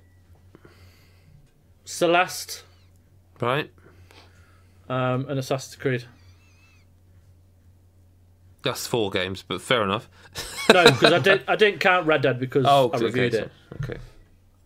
So Celeste, Super Smash, and Assassin's Creed. I reviewed none of them, but I've all played them recently. I think I'm outvoted. I can't argue anymore. I think. How much have you played of Odyssey, Adam? Honestly, hours wise. I mean, not exactly, obviously. But... I probably know at this stage around 10 hours. And I know what you're going to say. Like, you're like, that's only 10 hours though. But the thing is, I did so much in those 10 hours. Like, so much. I saw loads. I went around, I was looking at the world, I was talking to people, and like I kind of got really on board with the combat, because when I had Origins I was like, ooh, I don't know how I feel about this, and I was a bit like getting used to it, and then all of a sudden Odyssey was on its way, and I was like, Jesus Christ, give us a chance. And then we get it, but I was prepared for what was to come, and I was like, okay, I know the combat situation now, and it just felt that little bit tighter. And then the fact that they put in like Cassandra, because never mind the other bollocks, but Cassandra was there. That weakens your argument, I believe, personally, because that is an option. That's 50% of that game. But Cassandra is so good, man. I agree, but I'm saying she's so good, and I really vibe the story. To be fair, I have to say that like the stuff I've seen of Alexios is actually really good as well. Okay, it's just Cassandra's voice actress just nails it, I think. Are you three, as a collective, sorry Gary, I don't mean to cut across you, are you three collectively saying Assassin's Creed Odyssey is number 10 on this list? It stays at number 10, it doesn't climb, it's number 10. Why can't it climb? Because the other 9 have been locked for how long? And we're fighting over 5 games. I think he's got the point there. I think it stays, but it goes at number 10, because I do think... I mean, it's having to fight just to get into the top 10. I think that's where it stays. But if we can agree that it sits at number 10 and that's where it goes, are we saying that Octopath, Astrobot, Yakuza and Tetris goodbye?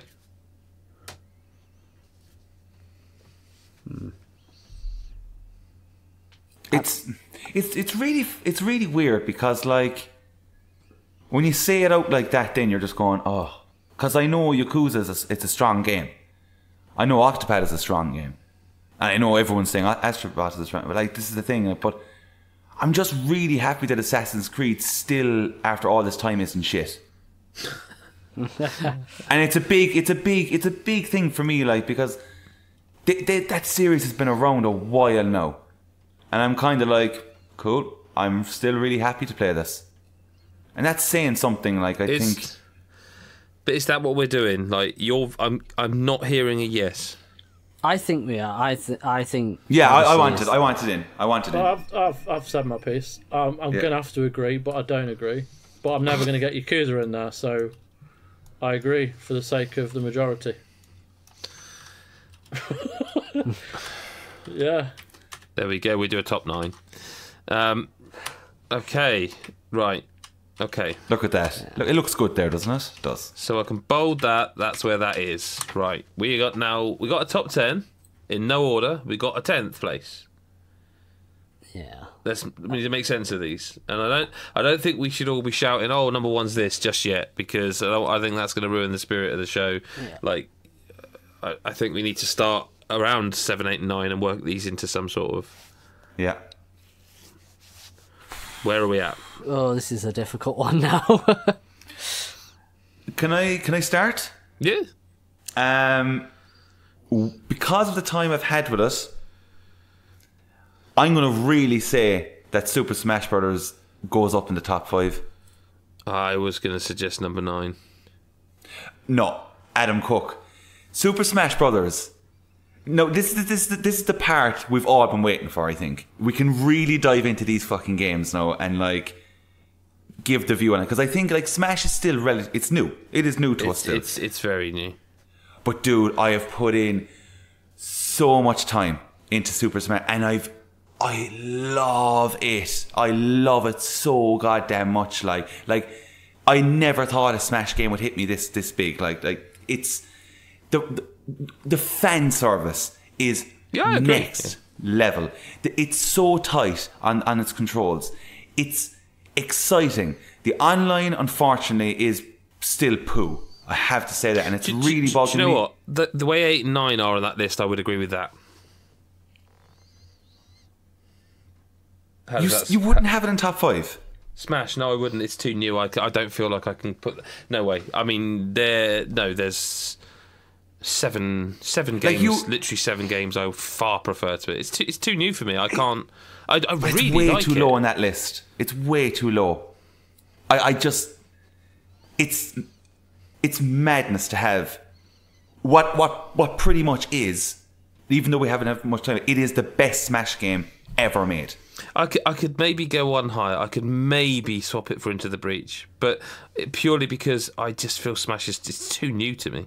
I don't know enough about the systems. All I'm seeing is the graphics and the fan service, and I don't feel that makes it worthy of a higher space. Like, the gameplay to me is still too new. I'm still learning the characters that I don't feel comfortable going much higher. But even trying things like World of Light, like that alone, I don't know how long. It's very long, and yes, it can get repetitive. But the fact that they have so much creativity in each stage is so unreal. It's just like. It's so, and bringing in those RPG elements and stuff.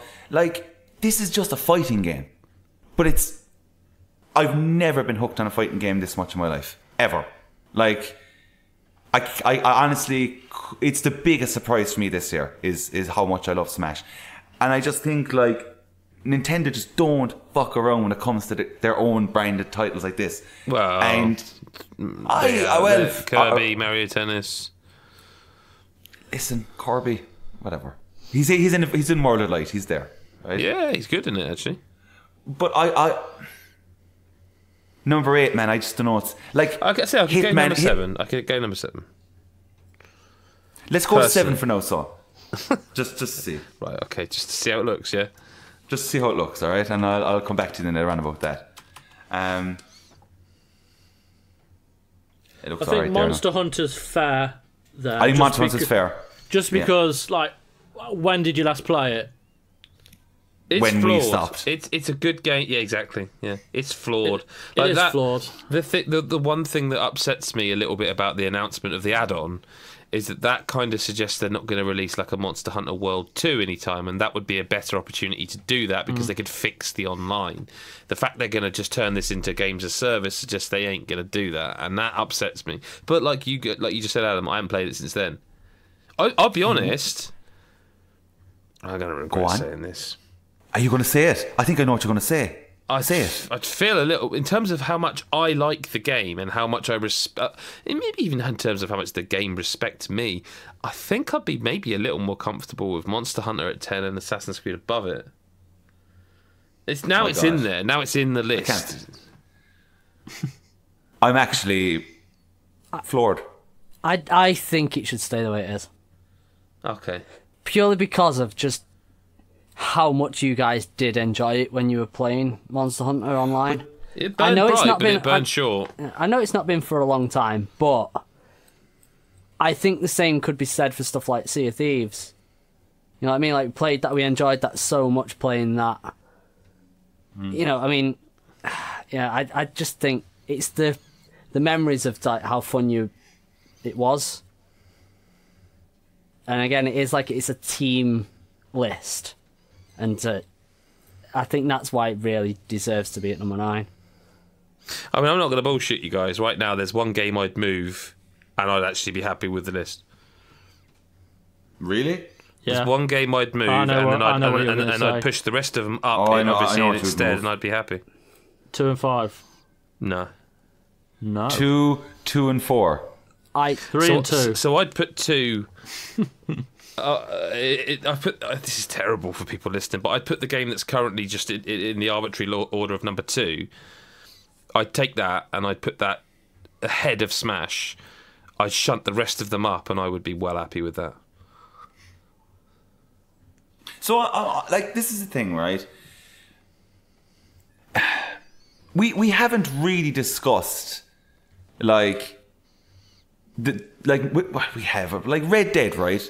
I think Red Dead is it's been building up for this episode, I think, because this is now where we can really fucking like explain how we feel about that game. Because like, I'm not gonna lie, like as I was playing it, I was getting to such a stage where I was like, dear God, this game is so long. I was like, this is so goddamn long. Let me tell you about Assassin's Creed Odyssey. But hang on, you gotta realize that you're dealing with completely different pacing situations, of course, yeah. And that is why it was so long. I love the pacing of Red Dead. I feel like Red Dead sets itself out real early with that pacing, and it's like, you're either gonna be down with this or you're not. And I'm playing it a second time, man, and I think it's more impressive the second time round, and that's ridiculous. See, that game just keeps revealing new things. Like, when that game was finished, I watched the credits and I went, all right, cool. I was like, yeah, that was Red Dead 2. All right. And then I went away from it and I was just like, 3 days later, I think, and I just kept thinking about it. And I was like, Jesus, I actually miss hanging out with the crew. Yep. And that's probably why I'm enjoying it the second time. Because it's like, I can just chill. Like, I love Arthur Morgan and I love Dutch. I think their relationship, where it leads, everything is so good, right? And then, like, I really, like, I just like talk about it because I know, guys, you're currently playing it, like, so I'm kind of still being vague in a way. Yeah, but like, I'm still going to be vague, but like, you both, Ed and Chris, you know, like the epilogues, right? They're just like, there's something else, and I know they're not for everyone, but like. That just slapped me in the face with nostalgia, because it just brought me right back to the first game almost, along with the, like, when the game is this, it's not that it's tedious, but it is slow. We keep saying this, I know that, but do you know the moment when you're like building in the epilogue? I thought that was just hilarious, and the game. It almost felt like it was toying with me. It was like, we know you want this game to wrap up, but you know what? You keep tapping X there now and you build that roof.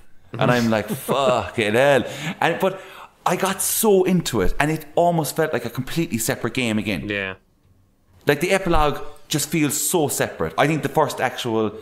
I think both epilogues are insanely good. I think it's just so... Like, the pacing just really goes for it in a weird way. But, like, the world... I gotta say, I didn't invest myself so much in the world. Bar, like, greeting people and stuff.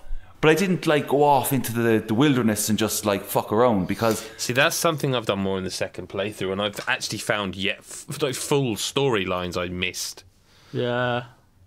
And I think I did too, because I know there's, like, moments that you can go and, like, see the KKK and stuff, apparently. Yeah. There's all these kind of things that are in the game, and I'm like, Jesus, that's dark, like, you know? Yep. It does warrant a second playthrough. It is in the top 3. I didn't even know if it was going to make my top 5, if I'm honest. Because I do think the game has problems. And it's foolish to not acknowledge the problems, because yes, the game is very courageous in what it's doing in ways, but it does show its problems. I think, like, I'll never get over the fact you're restricted to running in the camps. I just can't get over it. That is so silly. But I would also I would counter that by saying, like, the storyline. I forget where I met him now. I want to say it was in Saint Denis, but it might not have been. No, I don't think it was. I think it was in oh God, what is it? In chapter 3, the town near you, the one yes. I think he was there, and he starts telling me a sob story. I'm sure everyone got this mission, because it's a hard one to miss, I think. He starts telling me a sob story about, I've lost my home, I've lost my history, blah, blah, blah. And, I'll go and break into your house that's been, taken over by the bank. And you go into his house, and you start finding stuff, and you realise, this motherfucker's a slaver. He's a slaver. Did you find this mission? I think I remember you telling us about this on an earlier I think I did tell this. I think I had. You find out he's a slaver, and you then go to finish the quest. You follow it to the little dot, and you basically are like, Arthur is like, something's best left in the past, mate. Fuck you. And you throw his, like, the possessions you recovered from him. You throw him on the fire, and he sits there and he starts crying, and he's really sad. And he's not sad because he's lost his possessions. He's sad because he can't be a slaver anymore. And I shot him. I killed him. Like, he was no threat to me. He was a pathetic, racist slaver. He was pathetic. And I killed him because he was crying for the loss of not his livelihood, not his life. He was crying for the loss of his way of life. He was crying that he could no longer be a slaver. And it's like, you know what? You're fucking dead, mate. You're scum. You are. Lenny's my friend. You know what I mean? You'd have him as a slave. You would. Lenny's my pal. I shot him dead. He fell forward into the fire and it burnt, and I sat there and I watched him. Any game that can make you do that, and I don't do that in games. I'm Mr. Nice Guy in games, but I was like, no, you're dying. Yeah, and see, that's one of the strengths of the game. Like, it toys with your feelings massively. And then but the thing is, when it goes that deep and then it fucks up with stupid things like I don't understand with the level of detail that's in the game. And I know this is nitpicking in a way, but the level of detail that's in the game, and then you're on a horse, and if you choose to take your hat, you don't get an animation of him reaching for a hat. That is a bit strange. It just pops on your head, and you're just weird. And I think when the game is striving for such intense detail and patience and everything, those things really stand out. Man, I'll be honest, I think that's beyond nitpicky, but okay. No, it is, but I'm not saying that's warranty, but we have to acknowledge it when it comes to this particular topic. But the controls, lads, the controls are pretty bad. Again, I have read a lot and heard a lot of people saying that. I actually never had a problem with them. And the second time around, I had even less of a problem. 30 hours in, and I'm still by mistake punching my horse in the face. I never did that once. I did. Never punched my horse once. I never shot anyone by accident. Never. Because I don't. And this isn't me suggesting you did, but I was never rushing. So I never actually. The only thing I could say about the controls is I don't think I ever explained the showdowns, bro. The I never standoffs. I still don't actually understand them. But I never punched my horse by mistake. I never shot a guy by mistake. I felt like I settled into the rhythm that it asked for. I felt like it was, like I say, I feel it sets its stall out really early and says, "This is the rhythm. This is the pace." And I felt like I settled into it, and I just love being in that world. And that's why when I was sat there with a million games I should be playing, I booted it up on an Xbox to see what the graphics like, and then I was just in. And then all of a sudden, within a week and a half, I was in Chapter 3 again. And this time I was growing my beard out because I was like, I wonder what he looks like with a really long beard. And I realised how much I just like being. It's such a great game to chill out with. And it is. I think if it's not number 3, it's number 2. To me, Celeste and Red Dead are joint second. So it's where everyone else feels for them. This is where then I think we can move on to Spider-Man, where I feel. So I think Marvel Spider-Man's a brilliant game, but I think if you actually want to make an argument that Smash Brothers is a better game, I would be willing to hear it. I think Spider-Man is the best Spider-Man game we've ever had, and should we never see another game, it will go down in history as the best Spider-Man game ever made. I think it makes a mockery of fast travel, and its traversal is brilliant. But I think there are too many moments where it forgets that it's best when it's Spider-Man. I especially don't like when the puzzles that I've heard people say are great. I think the puzzles are mundane and not fun. I especially don't like when they start seeping into the crimes. And I think the story is incredibly backloaded. That said, I do agree it's a top 10 game. I do agree it's probably a top 8 or top 7 game, but I just... Would you really put it that low? I think Forza Horizon 4 is a better game than Marvel Spider-Man. I think Hitman, I think Celeste, Red Dead Redemption 2, and God of War, I think are all better games than Spider-Man. We're talking about the 10 best games of the entire year. And I think those games are better. Again, Smash Brothers, I have the problem of it's too new to me. I can't make that call. But I do think that God of War, Red Dead Redemption, Celeste, Hitman, and Forza are better than Spider-Man. Personally speaking. Spider-Man, I've had a hell of a lot of fun with it. It would be agreed. It would be 3 for me.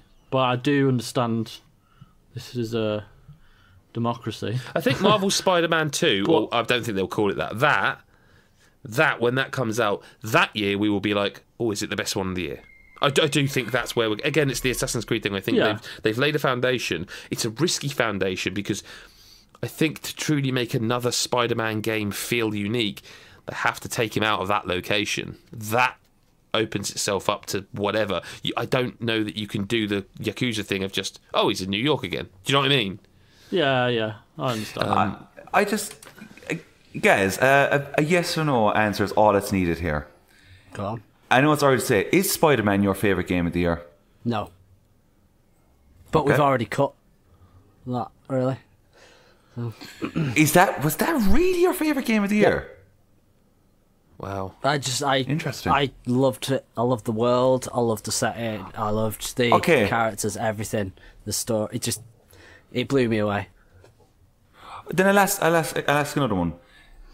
Currently on our list, we don't read it out, but where the first number one game is, would you agree with that? Oh yeah. Okay. I think that we're on. I think that has to be. I just need to know, because I know there's a lot of, like, as Adam said, like, it sounds like he's the one who's shitting on Spider-Man. I'm not.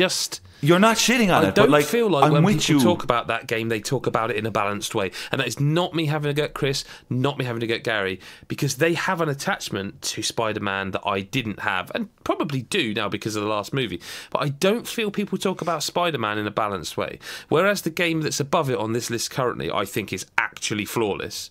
I feel like Spider-Man, there's a lot for them to work on. I really do. I really do feel there's stuff to work on. I do think you have that link to God of War that we have to Spider-Man. I don't think you can really put that over it. I'm not going to criticise. I don't think...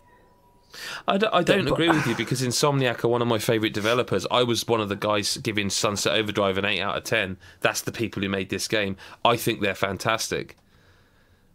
I don't think we're talking about developers here, though. We're talking about, like, because you love God of War. You've loved the character. The story, I don't think I love it as much as you think I do. Like, it's not. It's probably one of my favourite Sony franchises, but it's not up there with the likes of Mario for me. Or I just really like those games. I'm not going to disagree in any way that I think that is the top game. I don't like. Not my personal top game. I think it's a couple of hours too long. But I know I'm very much the minority on that one. But I mean, it sounds like you're saying you disagree with me when I say the puzzles are a bit boring and like being Peter Parker's a bit boring. I didn't mind those bits, but they could have been removed, or rather, the puzzle stuff could have. The Peter Parker bits couldn't, because that was how they built, the story with Doc Ock and stuff like that. It's how they built the MJ stuff. Right. Let me rephrase it. Do you need to be the MJ? Do you need to be MJ in that game? No, but I think it works. One of my favourite, genuinely one of my favourite parts in that game was when you're playing as MJ and Spider-Man's swinging around. And you're but that's the one good one of those, in my opinion. Like the rest of them, the stealth stuff. The problem is that I didn't have any issue with the stealth in this game. So, like, I know others did, and fair enough. I'm not going to criticise that, but I didn't personally have any issue with the stealth whatsoever. Personally, I'd have it above Celeste. I'd have Forza Horizon above Celeste. And it's not just because I don't like Celeste. I just don't think it's as good as people think it is. It's got some very good stuff, but I think some of the level design, especially towards the end, it just doesn't cut it. I think it goes against the story. I think the level design's the best since Super Meat Boy. Once you get towards the end, and it's kind of like you're on the up. You're fighting through. Like you're like, this is the part where I know I'm winning this battle, basically. And yet it goes, nah, fuck you. You're gonna have to do the hardest shit in the game. It's like, that's not the way it should be. How I represent that, or how I read it. I felt euphoric doing those bits because I felt like I had one, and I felt like although they were hard, I knew I could overcome them. I felt euphoria playing those sections. See, that's the thing. I know I'm never going to win this fight, but I personally think that there are parts of that game which are just difficult for the sake of it. They don't need to be. I don't understand that complaint though, Gaz. Like that. That's exactly why I'm not even going to bother trying to fight, because I know I'm never going to win that. But I know what you mean by it, guys. I definitely know what you're on about. But I genuinely don't. I don't understand what difficult for the sake of being difficult. I just think it's a challenging platformer game that's supposed to ramp up all the way to the end. I don't. But it's kind of not for everyone. That moment he's talking about, like, people don't really. Not everyone loves that. Like they like a challenge, but when the game tries to just be way harder than. But this game's got accessibility options that you can remove. No, the challenge. for sure. But that to me says they knew it was too difficult and went, okay, rather than balancing it, we'll just go, yeah, you can just turn that bit off if you want.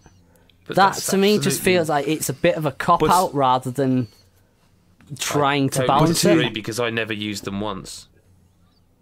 But to use the word that doesn't mean that it's guys, not that way though. Just because you didn't do it, that's my point. But I don't know anyone who actually used those. But they're still there if you feel like I'd really like to see this out, but I've topped out a bit. You know, what if Dead Cells had those options? It'd be pointless. No, I'm saying what if Dead Cells had the option for you to say, like an old-fashioned game with cheats, to turn invincibility on, because I just really want to see what this is all about. I'd say the same. What if Dark Souls or Bloodborne had a mode where you could remove the enemies? Because I'd fucking love that. Just to wander around those worlds. Just to wander around those worlds. Really, not be bothered. But just to go back again, when you were saying, guys, like it's like a bit of a cop-out, whatever. Like, if there was ever a time to use that word, I'd be using that in Spider-Man. Because I think the puzzles are a cop-out. I think the moments that you aren't Spider-Man are a cop-out. Because all I fucking want to do in Spider-Man is be Spider-Man and just go so fast all the time. Like, that's all I want to do. And when it restricted that, I was like, oh, Jesus. Like, every time I got called back to the lab, I was just like, no, I don't want to go there. I don't want to go to the lab. Like, it's not fun. It's telling the story. That's the part with the lab stuff. Anyway, the puzzle stuff, I'm not gonna try and defend that because I just don't think it was that great. It was fine. But that's a huge factor. And they don't even have faith in their own puzzles because they eventually let you skip it if you want. Again, I mean, I'd say that was a cop out. I would say that's them realising that they didn't really need to be in there. I kind of get why they're in there because they're part of Peter. You know, it's showing that Peter knows his shit. But at the same time, if he does know his shit, then he should, it shouldn't be like, oh, I don't know how to do this bit. See, you know what I mean? It's like that stuff. I do completely get those complaints, but I don't personally get the complaints over not playing as Spider-Man sometimes because it's like it's not really for a long time, and it's just varying it up that little bit. But but it's not varying up in a good way. Again, you had different experience to me, but those Mary Jane, sorry, that's there's a difference between varying up. It's just not fun for me. That just wasn't fun. I would say exactly the same thing about Celeste, but I'm not going to try and fight like this. Yeah, but the thing is, Celeste, you're saying that's not for you. I'm saying that I love Spider-Man, but then they threw these bits in I didn't like, and there's no way around it for me. I have to play through them. I don't see the problem. I don't see accessibility as a negative in Celeste's case. It's there if you want it, and if you don't, like I never touched it. It's nice that it's there, but I do think that it was only there because they didn't balance it out as well as it could have done. But I personally think it's perfectly balanced because it just gets progressively harder. That's like Meat Boy does. Like he starts off and you're like, oh, this is all right. By the end, if you're in it's just bloody impossible. It's not impossible. It's actually achievable. You know what I mean? Like,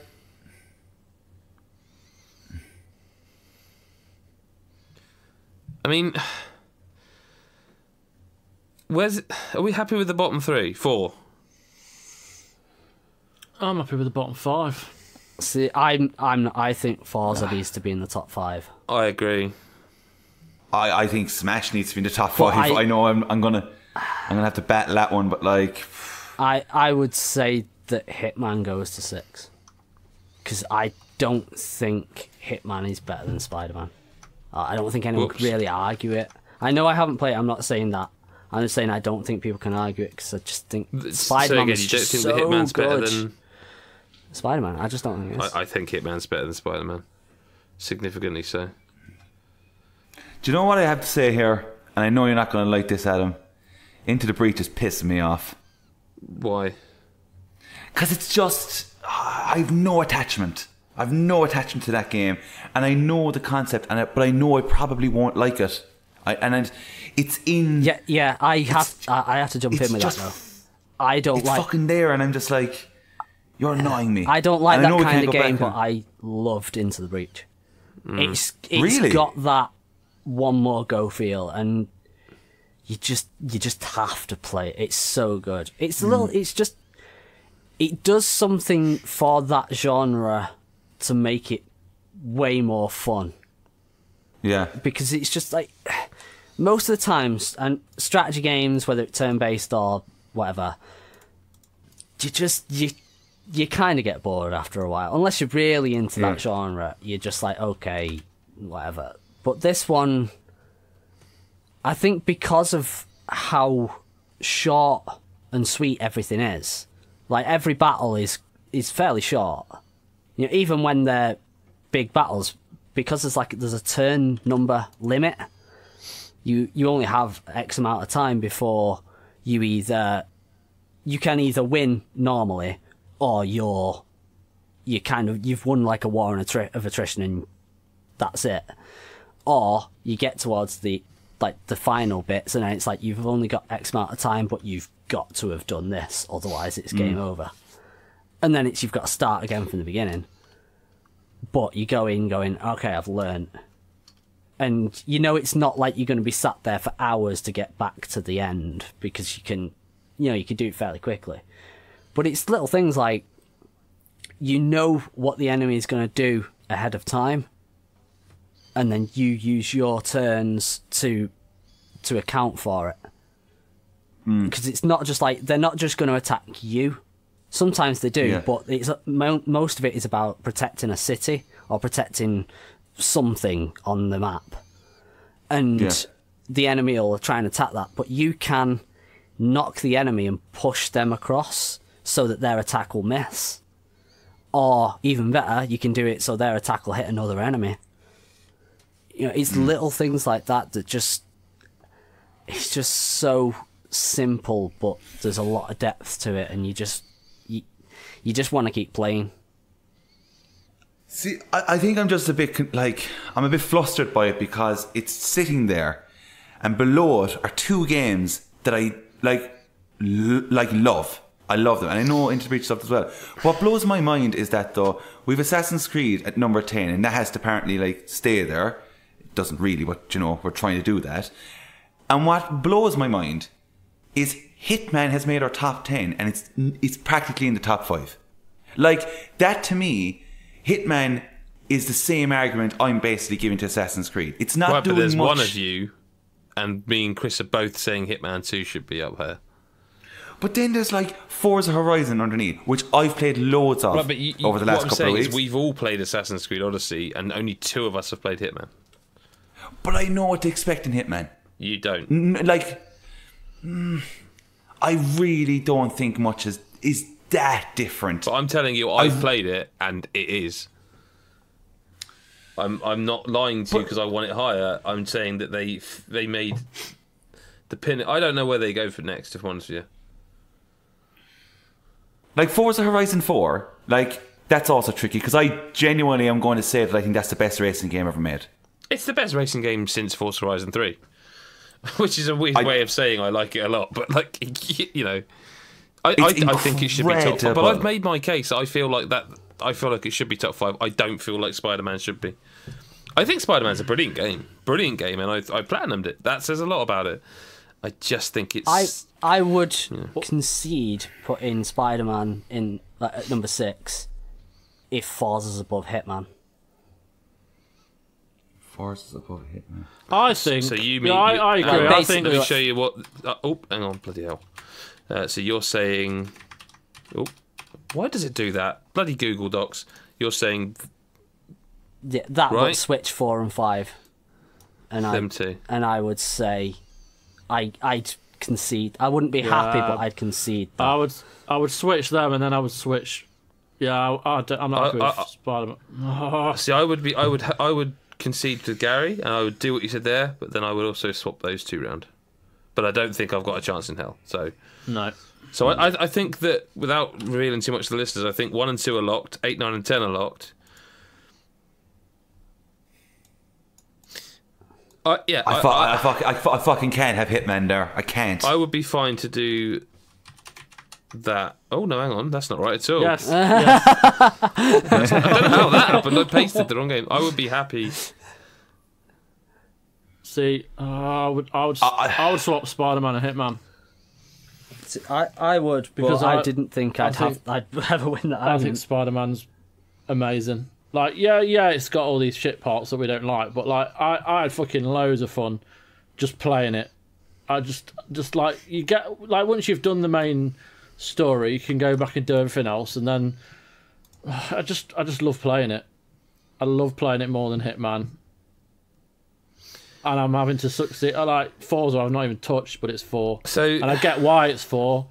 Well, it's because it's named 4. Obviously, we had to do that like we did with Resident Evil 7 last year. That had to be 1. But like Spider-Man was amazing, and I probably spent most time with it. Gary and Chris, are you saying Hitman and Spider-Man on this list as you are looking at it? We swap. Yeah. Adam, what do you say to that?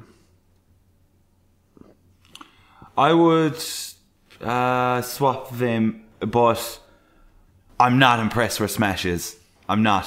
Like, right, look, what about if I do this? What about that? Yeah, I kind of like that. But then, see, things I like that, but I don't want to be like you feel very passionate about it, but I just want to make sure it's the right choice. Because I think Hitman 2 is getting a doing. I think it's got a doing since it was released. It's not getting a doing, but I just cannot believe.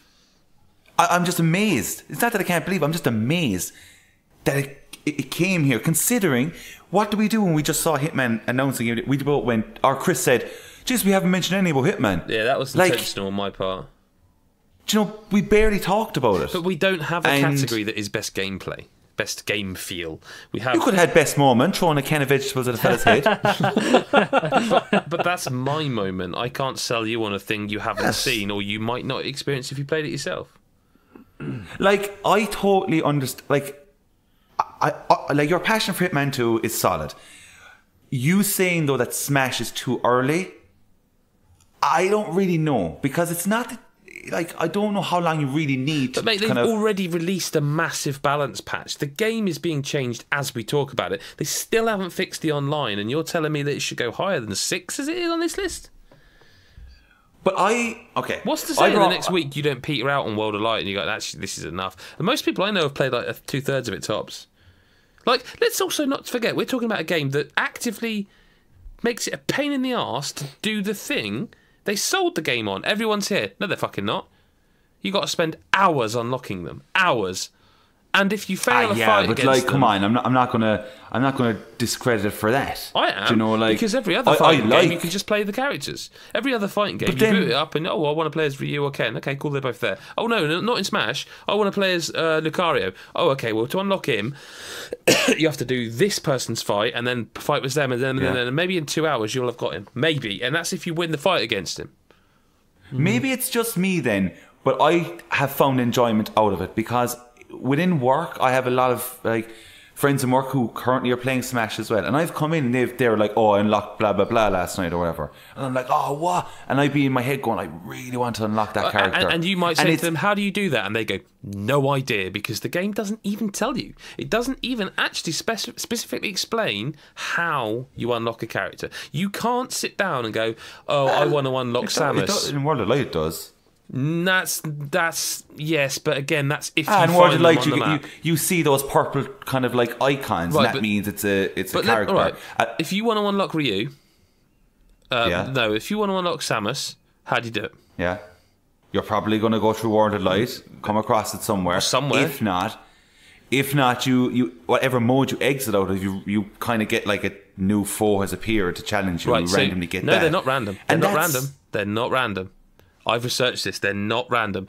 Every one of the original... Is it 8 you can start with or 12? I can't remember. But of the characters you start with, 8, I think. Every one of them unlocks a specific character when you complete it as arcade mode. If you then can play as them as again, it unlocks the next character in that system. Or you can... So say you play as Pikachu... and it unlocks Jigglypuff. I don't know. I can't even remember half the characters in it. If you then play through that mode again with Pikachu or Jigglypuff, it unlocks the next one in that route. Each of those 8 has their own tier to go through. Yeah. That's fucking absurd. But like that means you not only do you not know those tiers because it never tells you. You could want to unlock character X, Bayonetta, let's say, and have no idea how to do it. And like you just said, you thought it's random. It's not random. There is a set route to unlock her, but it doesn't tell you. Why? Then maybe that's it, but it's not bothering me though. Like the thing is, I feel it's almost like winning a prize every time I get a new character, or because if you do those random challenge battle, whatever, you're in your head going, "Fuck, it's Link." It's like I don't have Link in my roster. I need to win this fight. And what about if you were trying out a fighter that you just tried for the first time? What about if you've unlocked Samus and you've just given her a try and then you challenge it? But that's not fair. That's not how you unlock characters. I think it's interesting. I think it makes interesting moments within a fighting game, especially if you're playing it on your own. Like I don't normally play a lot of like co-op stuff, and I gotta say, like playing this kind of fighting game on my own, I haven't done this since I'd say Soul Calibur 2, probably Tekken 3.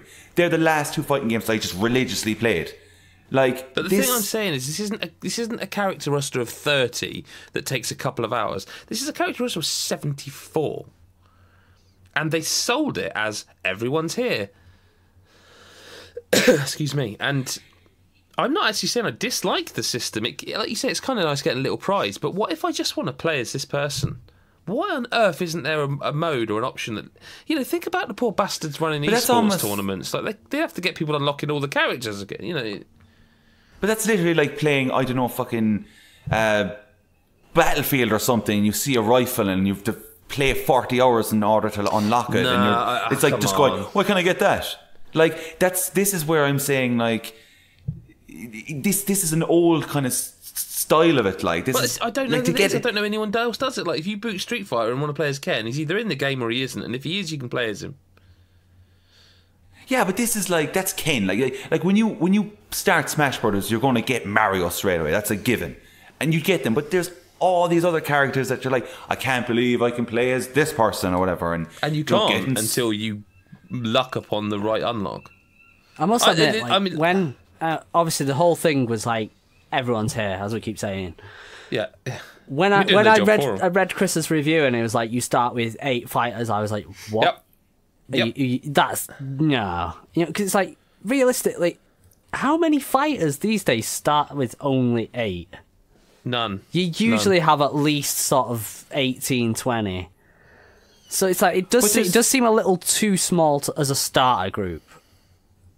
But if you really want to, you can get every character within one playthrough. Probably a nighttime session of it. You go into classic mode and just play it. I don't and you'll think get every... you could. Not a chance. 70 odd characters. There's one lad I know in work, and he did it. He got the game. He didn't play it on launch because he was doing some exams. He came in 2 days ago to me and said, I got all the characters. He took out his Switch and he goes, there they are. So you know what he's done? He's used the clock on the Switch and cheated it. No. I goes, did you do that cheat where you just exit out, whatever? And he goes, no, I just play classic mode. Okay. That's apparently how if some he says people he's done it. But that's not this. This is not about its roster as such, right? The game itself, Adam, like you got to take in, like we both said that we were not Smash Brothers fans. Really, we didn't really get. I'm fully sure you said you just don't get it. You don't get the hype. And I still don't want. I'm still not comfortably here sitting saying it's a fighting game. I don't know what it is, but I know I'm enjoying it. And I think sixth place is really good for fun game. It is, and like sixth place, it's the 6th best game of the year. I think it's. Excuse me, it's doing really well. I don't see how it can climb any higher. No, it's not. It's not that like I'm looking for it to climb higher. I just want to make sure that you yourself, because as this is the God is a Geek list, like. But I haven't had time to put enough time into it to say if I agree or not. Yeah, like, I don't mind it being there. I'm not. I don't look at that and go, oh fucking hell, because I can appreciate what it is, but like, I just don't feel comfortable if it's a fighting game. If it is, it's like a football game, and I haven't played enough of it to say how I really feel about it yet. That's fair. I just can't. It's not copping out. I just don't feel comfortable saying so. I'm pretty. To move forward, I'm kind of slightly shocked by where Spider-Man is. Just gonna say, like, I'm okay with it, but I feel like there was like a battle to be started, because I thought for sure it was going to be aimed for top 3. Not from... Well, I've conceded Hitman, haven't I, essentially, and that's helped the whole lot. Everyone else, because it's not my list, it's ours, and I'm the only one dying for Hitman to be in top 5, and it's pushed them all up, hasn't it? Is that list a lock? I'm quite happy with where my games have got, to be fair. I'm happy Spider-Man's where it is, because it's my top... Well, it's my 3rd top game of the year. Mm-hmm. So I'm happy with that. I'm happy with Celeste, because even though I haven't finished it, I've loved it so far, and I love what it does. And yeah, I mean, I've not played Forza, I've not played Into the Breach, so I can't really argue them. But and I've not played hours and hours of Super Smash, but I think it's fucking great. But I do think it's too late in the year, which isn't, It's not its fault. It's not our fault. We do this, they do that. But I've spent much more time with other games and found them much more enjoyable for the time I've spent with them. So I'm comfortable with that list. Gaz? Yeah. Well, we all know that I'm not happy with Celeste being where it is, but we also all know that I'm not going to be able to argue it down. So I think the rest of that list is fine. Well, I think it's me, you, and Adam that have like a game each, probably, that we'd rather be higher in some way. Yeah. I think, Chris, you are happy with all yours, yeah? Well, I'll be honest, like God of War and Red Dead are the 2 best games I've played this year, and God of War is the only video game of pretty much, bar like we're talking back in the day with Super Mario Brothers, is the most perfect video game I've played. Like, and once I finished playing that this year, and like we've talked about, we've all kind of felt that lull, and it was horrible. Like, I didn't want to play any video games. Yeah, I was like, me too. I wasn't. I don't want to use the word depressed, but I was so like empty. I just didn't, because I knew nothing that I played at that point in time would be as good as that. Like, it was just a masterpiece in every way, and like I knew then it would be the best game of the year. And like Red Dead's phenomenal, but I haven't had that same feeling. It didn't break after you. Finishing it. No, it didn't break me. I just wanted to go back and play it. Yeah. Like God of War, I didn't want to go back and play it. I was overwhelmed by it, and like looking back now, that's mental how that's done that to me. Like, and that's why it is the best game of 2018 by far. Well, let's lock it. Let's lock it and read this list and get out of town, because we've got another podcast to do next week that we've already pre-recorded. But shh. 10th place, Assassin's Creed Odyssey. 9th place, Monster Hunter World. 8th place, Into the Breach. 7th place, Hitman 2. In 6th is Super Smash Bros. Ultimate. In 5th, Marvel's Spider-Man. In 4th, Forza Horizon 4. 3rd, Celeste. 2nd, Red Dead Redemption 2. And the game of the year, the best game of 2018. You know what it is. It's God of War, a game I truly believe has pushed the envelope in terms of production and direction. And we've talked about God of War all week in one way or another. That's it. We've done it. That's it, lads. Before you wrap up, I just want to quickly say one quick thing about God of War, especially on this podcast, especially ending it, that myself, I have to say, and I know we could probably all agree that I think God of War is probably, it is definitely one of the greatest video games ever made, but I actually think it'd probably be in my top 10 of all time. Yeah, I think so too. I think God of War was just mind-blowing.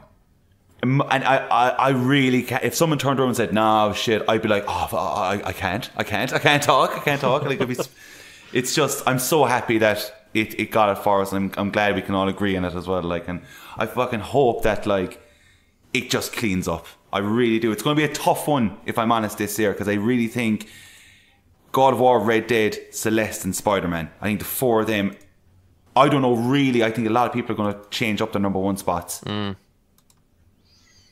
But there we have it. That's it. All week. I don't know how many hours we've done. It must be pushing 8. We're not done though. Next week we're back with something that's just a bit of fun to end the year on. The same crew right now that you're listening to are back for that. yeah, listen, hey, it's done. We've done it in advance. It took a lot of work, and hopefully you enjoy it. I don't know if we'll do it again because it took a lot of work. A lot of work. I'm not even comfortable thinking about doing it again for a while. But hey, it is what it is. Thank you very much for your support all through the year. We'll have a little chat later on, like next week. We'll chat with you. But this has been an absolute pleasure. Adam, Gary, and Chris, it's been a genuine pleasure.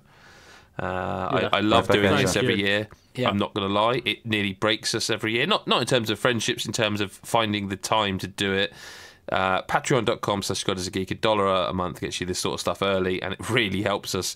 It boosts us up because this is a lot of work. It sounds like a load of people talking. It takes a lot of prep. It takes a lot of recording, a lot of editing, a lot of scheduling, a lot of publishing.